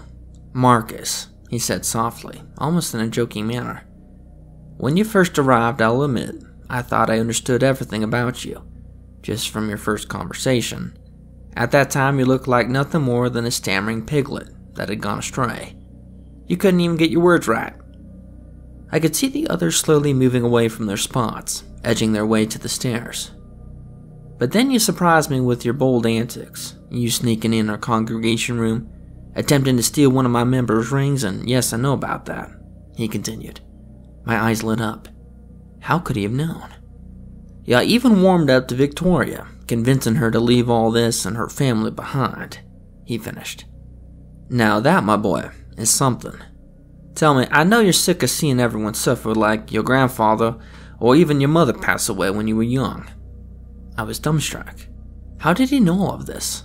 He couldn't have. He continued, All those people out there in the world as well, suffering, doing so unnecessarily. And for what reason but for what he wants, he said, pointing upwards. With Lanus, though, we can reshape the world. He'll reshape everything in his image and erase all that pain, all that suffering. Everything will be set right, the way it should be. Why not be willing to join him on this transformation? I could see the other members drawing closer up the stairs. Think about it, Marcus. We're really not that bad of people. Look at yourself. What have you really believe in that you could hold on to? He continued. Join us down here. Be a part of that new world, a new direction. You're already halfway there. You've got what you need on you right now, so why not come on down that path fully? He said, lifting up his hands. Victoria's suffering right now, but when this is all over, she won't anymore. You can even be with her in the new world. It's what you want, isn't it? My eyes glanced over at Victoria, still gasping in pain. Her eyes clenched painfully shut. I listened as she let out another horrific wail. I could see an impression of something moving around in her, pressing upwards against her skin. My voice was lost. I was unable to say anything. These people were crazy. They all were. However, if that was truly the case, why was I so hesitant? Was there a part of me that wanted this? That believed in this? Immediately, the old woman stood up to reveal herself too. Poisonous words never fail to excrete from your mouth, you sniveling snake. She hissed at him. Who is that up there with you, Marcus? He asked calmly. Who do you think it is, you freak? She barked. Carolina? He said, surprised. I must admit, I am a bit shocked to see you still living. I must ask how you managed to escape the gaze of Lanus. Wouldn't you like to know? You're not the one who can conjure up a spell or two, she snapped. Right, he said, unfazed. You're always an unpredictable one, Carolina. I was truly heartbroken when I learned you weren't fully on board with us. She scoffed at this. So, Marcus, what will it be? He asked, returning his attention to me. I glanced over to see the old woman's eyes gleaming at me from the shadows. She shook her head in dismay, mouthing something softly. I couldn't hear the words, but I could make out the last of her words escaping her lips. Lies. No, I said softly. Come again? The Reverend asked. I said no, you freaks. He sighed, dropping his arms. That's too bad, son. He gestured with his head to the others, who immediately sprang up the stairs. Move it, the old woman yelled, bolting down the tunnel that we had entered. I was surprised she was even able to move at such a speed. Without wasting time, I quickly hurried behind her. I could hear their footsteps echoing, following us. I didn't know where I was going. There was nothing but endless void before me. I felt my feet trip again a few times as I went. My lungs were burning, begging me to stop. But the adrenaline pumping through me must have kept me going. Eventually, we reached the original chasm with all the tunnels. We need to split up, try to lose them in the best manner you can, she said in deep breaths. I was half out of breath myself, barely catching what she said. Without hesitation, she ran off to the tunnel on the left. I took the hint and darted down the nearest one to my right. On the inside, I hoped that I had not chosen one with a dead end. The tunnel itself was very tight. I felt the sharp edges of the wall scraping against my arms a few times, but I pressed onwards. Thinking quickly, I pulled out my phone, using its light to help guide the way. Ahead of me, my eyes made out what I dreaded would happen. I reached a dead end. Crap, I yelled. There's no way I could turn around, not if they were following me. However, I was surprised to find that the wall wasn't like the tunnel's uneven texture. Looking closer, it appeared to be a type of door. It was still made of stone, but it was smooth and had markings engraved along it. I couldn't make them out, but the phone on my light revealed a familiar sight. I could see a small indent with a symbol etched within. It was similar to the one of the congregation room's doors. The finger, I thought out loud. I reached in my pocket trying to find it. Behind me, I could hear the clapping of footsteps gaining on me. I struggled to pull the dang thing out. When I did, I pressed it up against the indent and twisted it. At first, nothing happened, but soon the door began to move. A loud moan was produced from it as it lifted slowly upwards. I could hear the footsteps getting closer, but the door was still at my ankles. I yelled and cursed at the dang thing to hurry until at last it was up to my chest. It was good enough for me. I was ready to bolt through the opening when suddenly I was tackled from behind. The force from the tackle sent me forward along with my attacker. We both rolled into the room, sliding away from each other. I landed crudely, banging my knee and elbow in the process. It wasn't until I looked up that I caught the scent of something putrid in the air. The room that we had entered was colder than the other areas, and seemed to be darker. My impaired vision must have amplified my sense of smell because I was completely appalled by it. It was as if something had been decaying, or rather, many things. Under my hand, I felt something hard poke me. I couldn't see the object clearly, but I felt how smooth it was, almost perfect. Around it, I felt other objects with the same feeling. I wanted to use my cell phone, but I couldn't find it, clearly dropped from the fall. I did, however, hear a man grunting, apparently my attacker. "You little piece of crap. I knew you'd be trouble from the start," I heard him say. The voice sounded like Terrence. I could hear him standing up. His breathing was still rapid from the chase. My heart leapt into my throat. I tried to be extra careful while I rose to my feet, hoping not to draw his attention. If he was like me, then it was impossible to see anything in this darkness. If quiet enough, I could probably sneak past him. I started moving forward, taking small steps while I listened. "The Reverend told me about the ring. You thought you were slick about it, huh?" he yelled out. His voice echoed. "You see, the Reverend knows all and sees all." I could hear his footsteps pacing around. The acoustics of this room made it hard to pinpoint his exact location. "Then you stole one of her tomes, but I found it," he continued.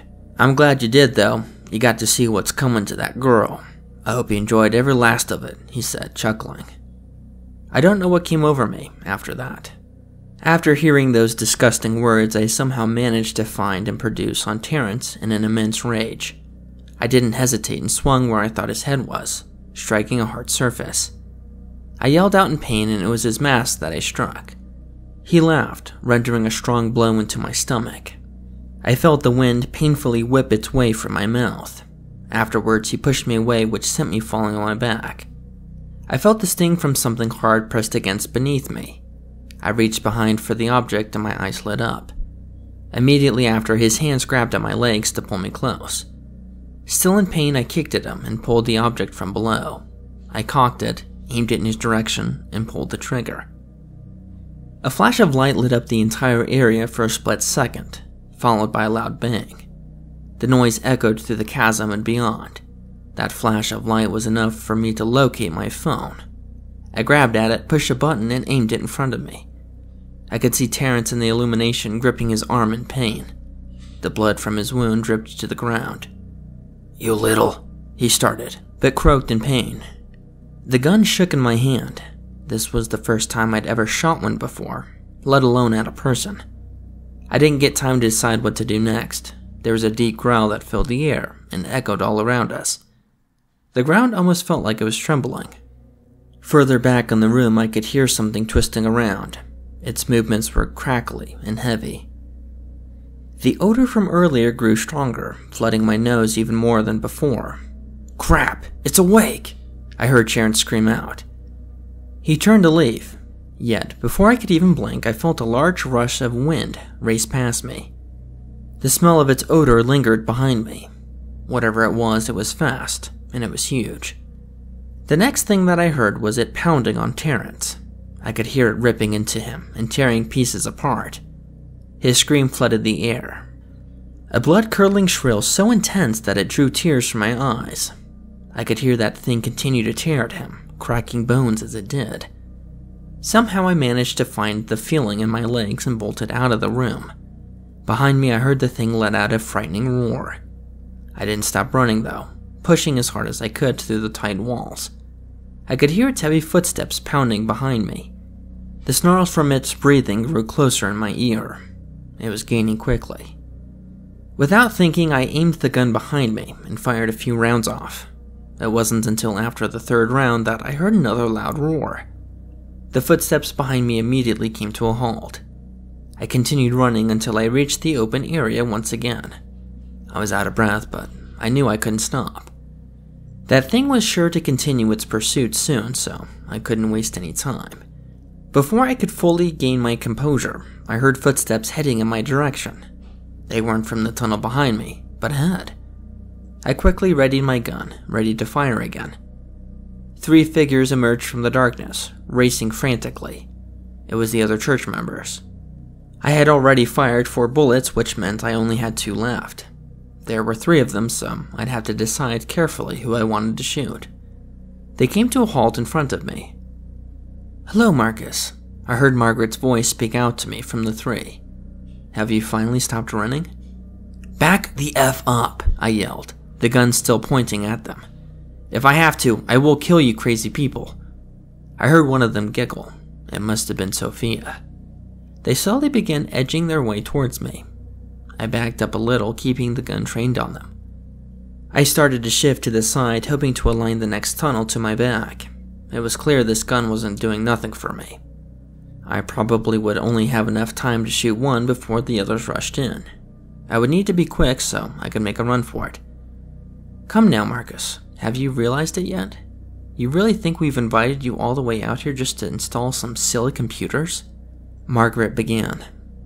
I was stunned when I heard this. "What the heck are you talking about? Why else would I be here?" She chuckled. "We needed a legitimate reason to get you out here, and here you are."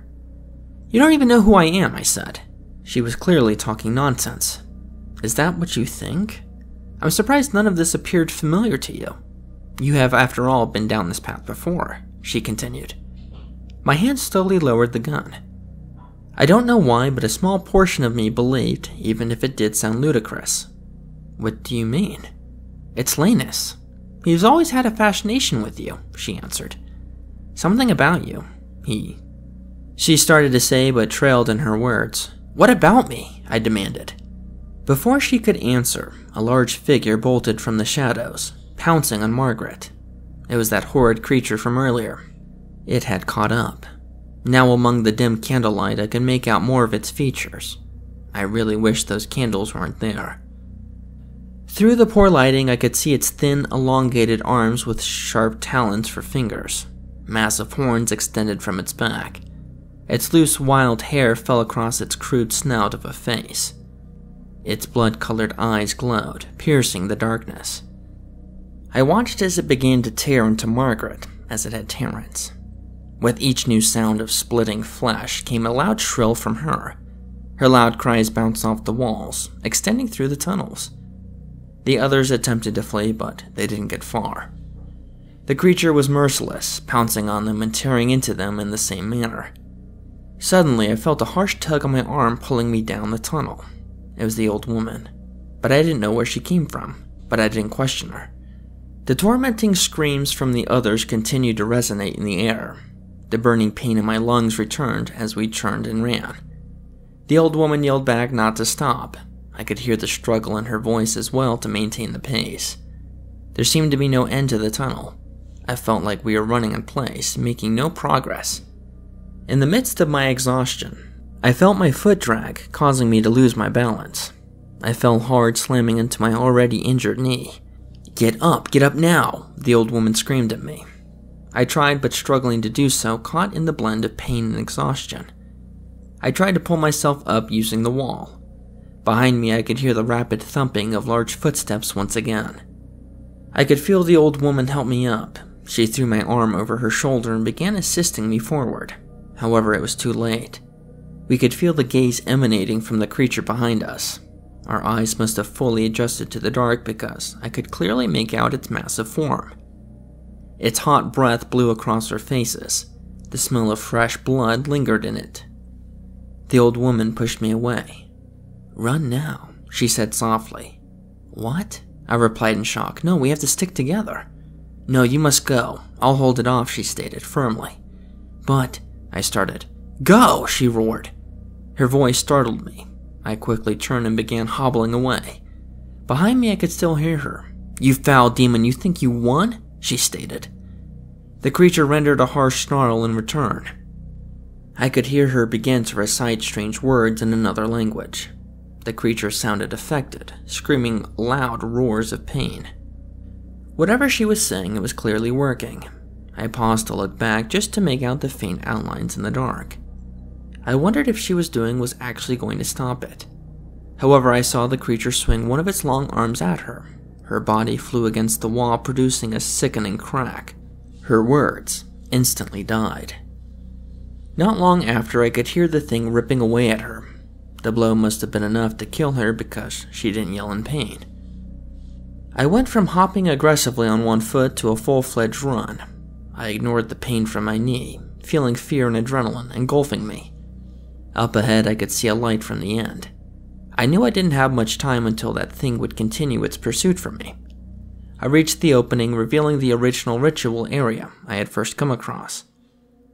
I was hesitant in approaching the perch, but I did so, looking down. Victoria was still down there. Based on her increased wails, it wouldn't be long before she gave birth. I saw no trace of the Reverend. I made my way down the stairs, approaching the symbols around Victoria. Up close, I could tell they were made from blood. The bowls were still blazing. The heat from them was intense, forcing sweat down my face. When I approached Victoria, her eyes fell upon me. I could see the fear returning in them. "Stay the F away from me," she yelled, struggling with words. I was taken back at this, but then I remembered I was still wearing the mask. I quickly removed it and was relieved to see her eyes light up upon seeing my face. "Marcus?" she gasped. "Yeah, I'm here, Victoria," I answered, rushing to her side. Tears formed in her eyes. "Marcus, please," she stopped in mid-sentence, rendering another wail. She continued screaming. I could hear her vocals become rasped from the strain. I didn't know what to do. A massive lump moved from her stomach uncontrollably, pressing up against her skin. I didn't think it would be possible, but her screams grew even louder. I felt completely useless right now. Just when I thought it couldn't get any worse, I heard a familiar roar from above. The creature from earlier had returned. I could see its burning red eyes beaming down from the perch. It leapt from the top, landing with a loud thud. Its disturbing form was hunched over, breathing a rapid rhythm, exulting a snarl in between. Now fully in the light, I felt my stomach tighten at its appearance. The thought of the statue came to my mind. This thing was almost a spitting image of it, but worse. Its face was more disturbing in person, with its blackened humanoid dog features. The nose atop its snout appeared caved in, flaring with its breath. Its eyes were beady, completely dyed in a crimson red. Atop its forehead, it held a large, closed eye. I stood in between Victoria and the beast. I wasn't going to let this thing do anything to her. I raised the gun up, ready to fire, waiting for it to make a move. Yet that was it. It did nothing. It just stood there, breathing. "Come on," I yelled, trying to provoke it. "Do it! Come at me, you sick freak!" It did nothing still. Instead, the edge of its lips curled up in a twisted smile. I felt a shiver roll down my spine. The dang thing was smiling at me. I was ready to fire the gun, but then I noticed the bullet holes on it from earlier, where I had previously shot it. 2 of the bullets managed to hit it, but they stuck out of its wounds, barely penetrating it. It was useless. The gun did nothing to it. Realizing this, I lowered it, eventually letting it drop to the ground. When I did, its smile grew wider. "What the heck are you?" I asked. "That, my boy," I heard the Reverend's voice answer out loud, "is Linus, the white eye of time." I could hear it behind me, but I didn't dare break my eyes away from the creature. "He will become this world's new master," he continued. I was speechless. "You will witness his rebirth into this world, Marcus. He will reshape it in his image. Now witness it," the Reverend went on. As if on cue, the creature began to roar in the air. I could see the rows of its blood-covered teeth extend deep back within its throat. It felt as if the whole room was rumbling. Suddenly, it collapsed onto the ground, lying motionless. I was confused. Did it just die? If it did, what killed it? Victoria broke the silence, screaming at a level a human shouldn't have possibly reached. The form within her moved around vigorously, eventually tearing its way free. Blood flew in all directions, some splattering across me. My eyes turned to see a blood-soaked creature wallowing around in Victoria's remains. It looked to be the size of a dog. I could see the sharp talons from one of its lanky arms cling to the side of the table. Curling horns protruded from its head, entangled in the wild strands of its hair. It sniffed the air for a while before turning its attention to me. I felt tears forming in my eyes. Immediately, my stomach gave in, hurling to the side. It hurt because I already had done so earlier, and there was nothing left to give. Leaning over the mess I produced, I could only think of one thing. "Victoria," I whispered. In the end, I couldn't do anything but watch her suffer. She trusted me to save her, and I failed. The creature looked like a miniature version of its previous self. However, its third eye was open this time. It was completely white, void of a pupil, blinking in sync to its other ones. Despite having no pupil, I could feel its white eye gaze upon me. My head began buzzing, staring at its simple vibration. The vibration escalated into an immense outpour of pain. I could see images in my head.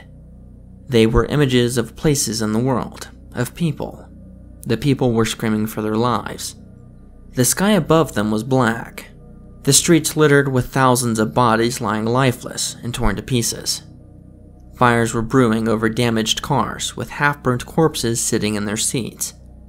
Faces of horrendous beings, too atrocious to be described, were seen everywhere, tearing away at those unable to escape. The images flooded my head. I was at the mercy of them. As the pain increased, the more they appeared. Tears fell endlessly from my eyes. Why was I being shown these horrible things? Just when I thought I couldn't take any more, they stopped. I slumped over, still feeling my head throb. I could still see their faces, hear their screams. "Did you see it, Marcus? Did you see the dream he produced in your mind?" the Reverend asked. He walked from the shadows into the light. He slowly removed the mask from his face. What the heck was that?" I asked. I could still feel lingering amounts of pain. It took many years to prepare this revitalization. First, he had to get stronger, and to do so, he needed a vessel to use. I too was frightened when I first laid eyes upon him, but he showed me his intentions. From then I was enlightened, he explained. He speaks to me with his white eye. That's how I knew everything about you back there. I'm sure he gave you a glimpse of the paradise to be, he continued, walking up to me. Paradise, I repeated, still in a daze. Is that what the freak you're calling it? Yes. Linus will reshape this world into his image. Imagine sweet blue skies, endless green pastures with trees flowing abundantly, with scrumptious fruit. No more pain, no more suffering. A true renewed Eden. I know it's hard to conceive all this. How could we, in the current world we live in? His power is beyond our understanding, but it can open the ripples of time. He can alter what he likes, insert what he likes. Within it, he can return to the part of the vessel he chooses. Each time he possesses the younger self, growing with them until they become of age. Doing it repeatedly makes him stronger. When he finally reaches fruition, he needs to be born of human flesh, he went on. Victoria? I said. Correct. Now is that time, Marcus. Once he does it again, he will be the last. He will be permanently infused with his new vessel. He answered, revealing his twisted, toothy smile. You? I asked, still feeling the throb in my head. Come now, Marcus. I've merely been a humble servant, ensuring everything was arranged properly for his rebirth. Linus has always been interested in you. You recall the pages of the tome, yes? Who do you think that was with Linus? I shook my head in disbelief. It didn't make sense to me. There's no way it could have been me. You're lying. That's impossible. If so, why me? Well, you see here, Marcus, Linus sees all aspects of time, all possibilities. Out of everyone, he saw you to be the best candidate to lead to the outcome he desired. You should feel honored, he explained. I don't understand, I replied. You said he's always been using me, but I don't recall any of those times at all. Well, of course you don't, Marcus, he said, smiling. Each time Linus removed your memory after transferring you to a younger body. Believe it or not, we've already had this conversation before. I only recall because he allows me to. You see, I'm the only one ensured everything goes as planned accordingly. Y'all go back as you've done before, but this time, it'll be for good. I'm sorry to say, though, what is left of Marcus Pell will be no more. I found myself shaking my head again. I couldn't believe it. Didn't want to believe it. Please, Marcus, he continued.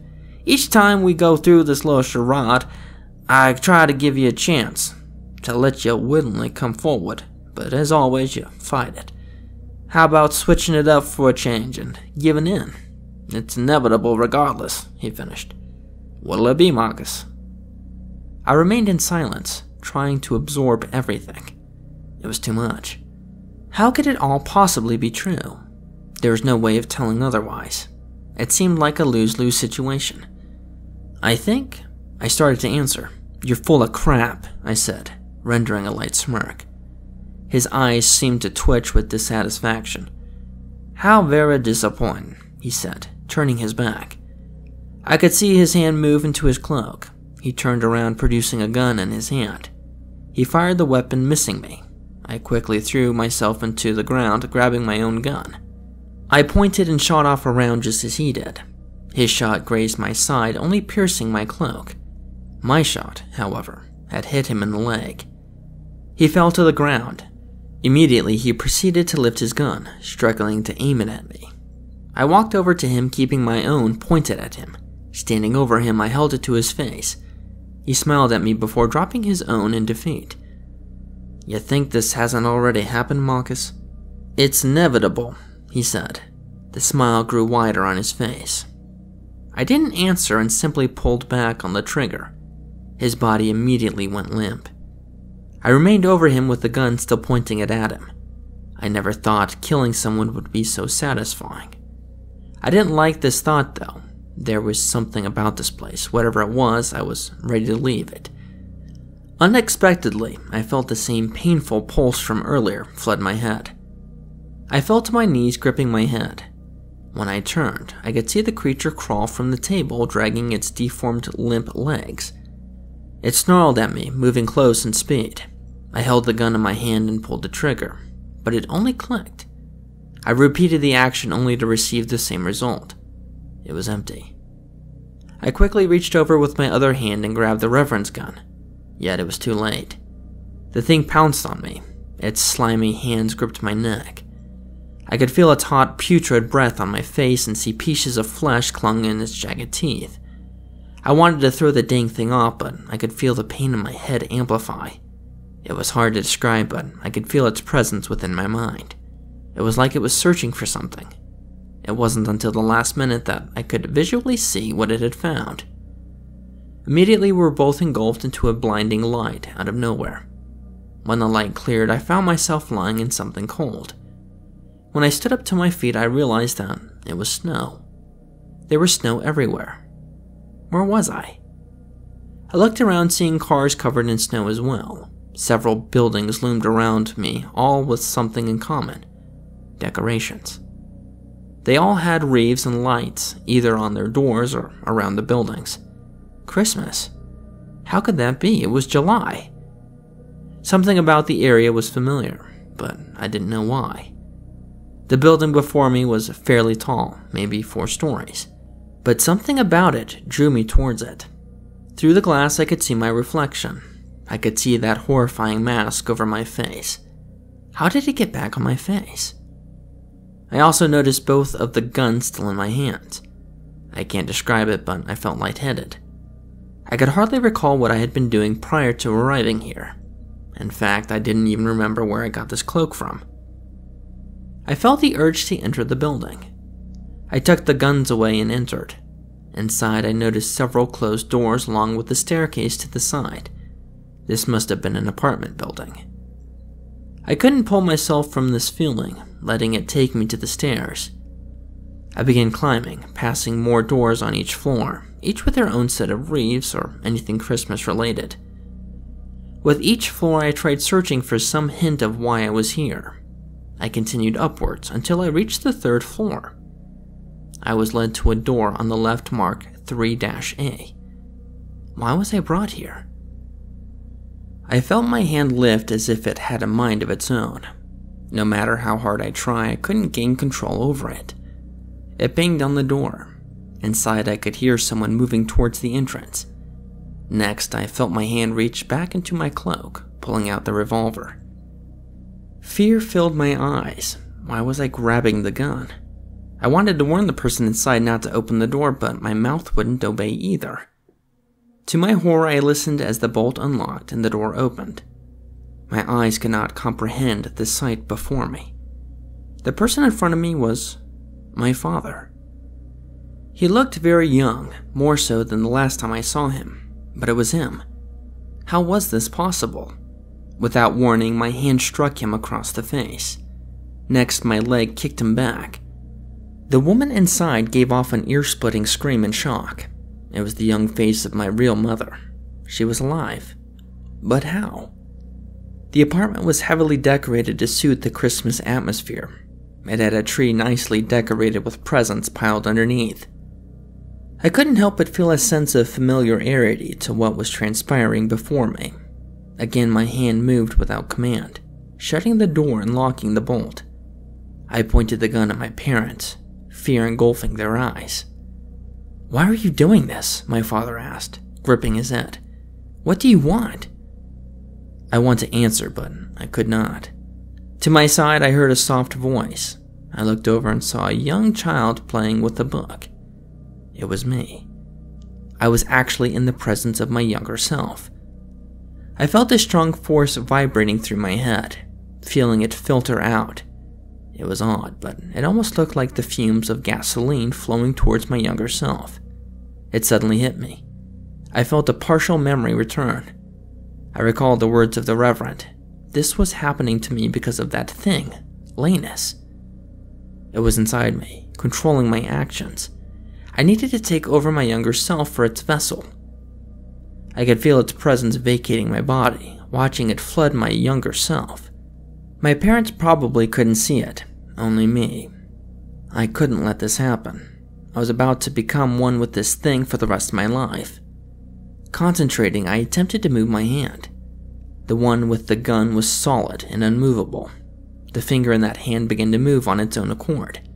I could feel it tighten on the trigger. The gun was still aimed at my mother. Why was it doing this? Why was it trying to kill my mother in the process? I made every attempt to stop my hand, but it wouldn't listen. I was ready to give in until my mind had another lapse in memory. I recall having a dream. It was similar to what was happening now, but slightly different though. I tried to focus, attempting to recall more of the dream. For some reason, it was really hard to do so. I don't know why, but it felt necessary to remember it. More pieces began to come together. In the dream, I saw myself fire the gun, but it wasn't at my mother. No, I shot myself, the younger me. It was puzzling that I did this. Another piece of the dream came to me. There was a bright light, and in that light was a face. I could recall the face this time. It was the smiling face of my mother. She was completely encased in the light, as if the source of it. At that moment, I understood everything. I knew what I needed to do. I attempted to concentrate on my other hand, focusing on the image of it moving to my command, hoping the thought would render it. I could gradually feel my control returning. Somehow, the more the creature left me, the more I regained feeling in my body. I concentrated on moving my arm, feeling its mobility. With it, I reached down into my cloak and felt around, until I recognized the object. I pulled out the second gun, aiming it at my younger self. My mother before me let out a loud shriek when she saw this. I could feel parts of my arm wanting to drop the gun, but I fought against it, aiming at the child.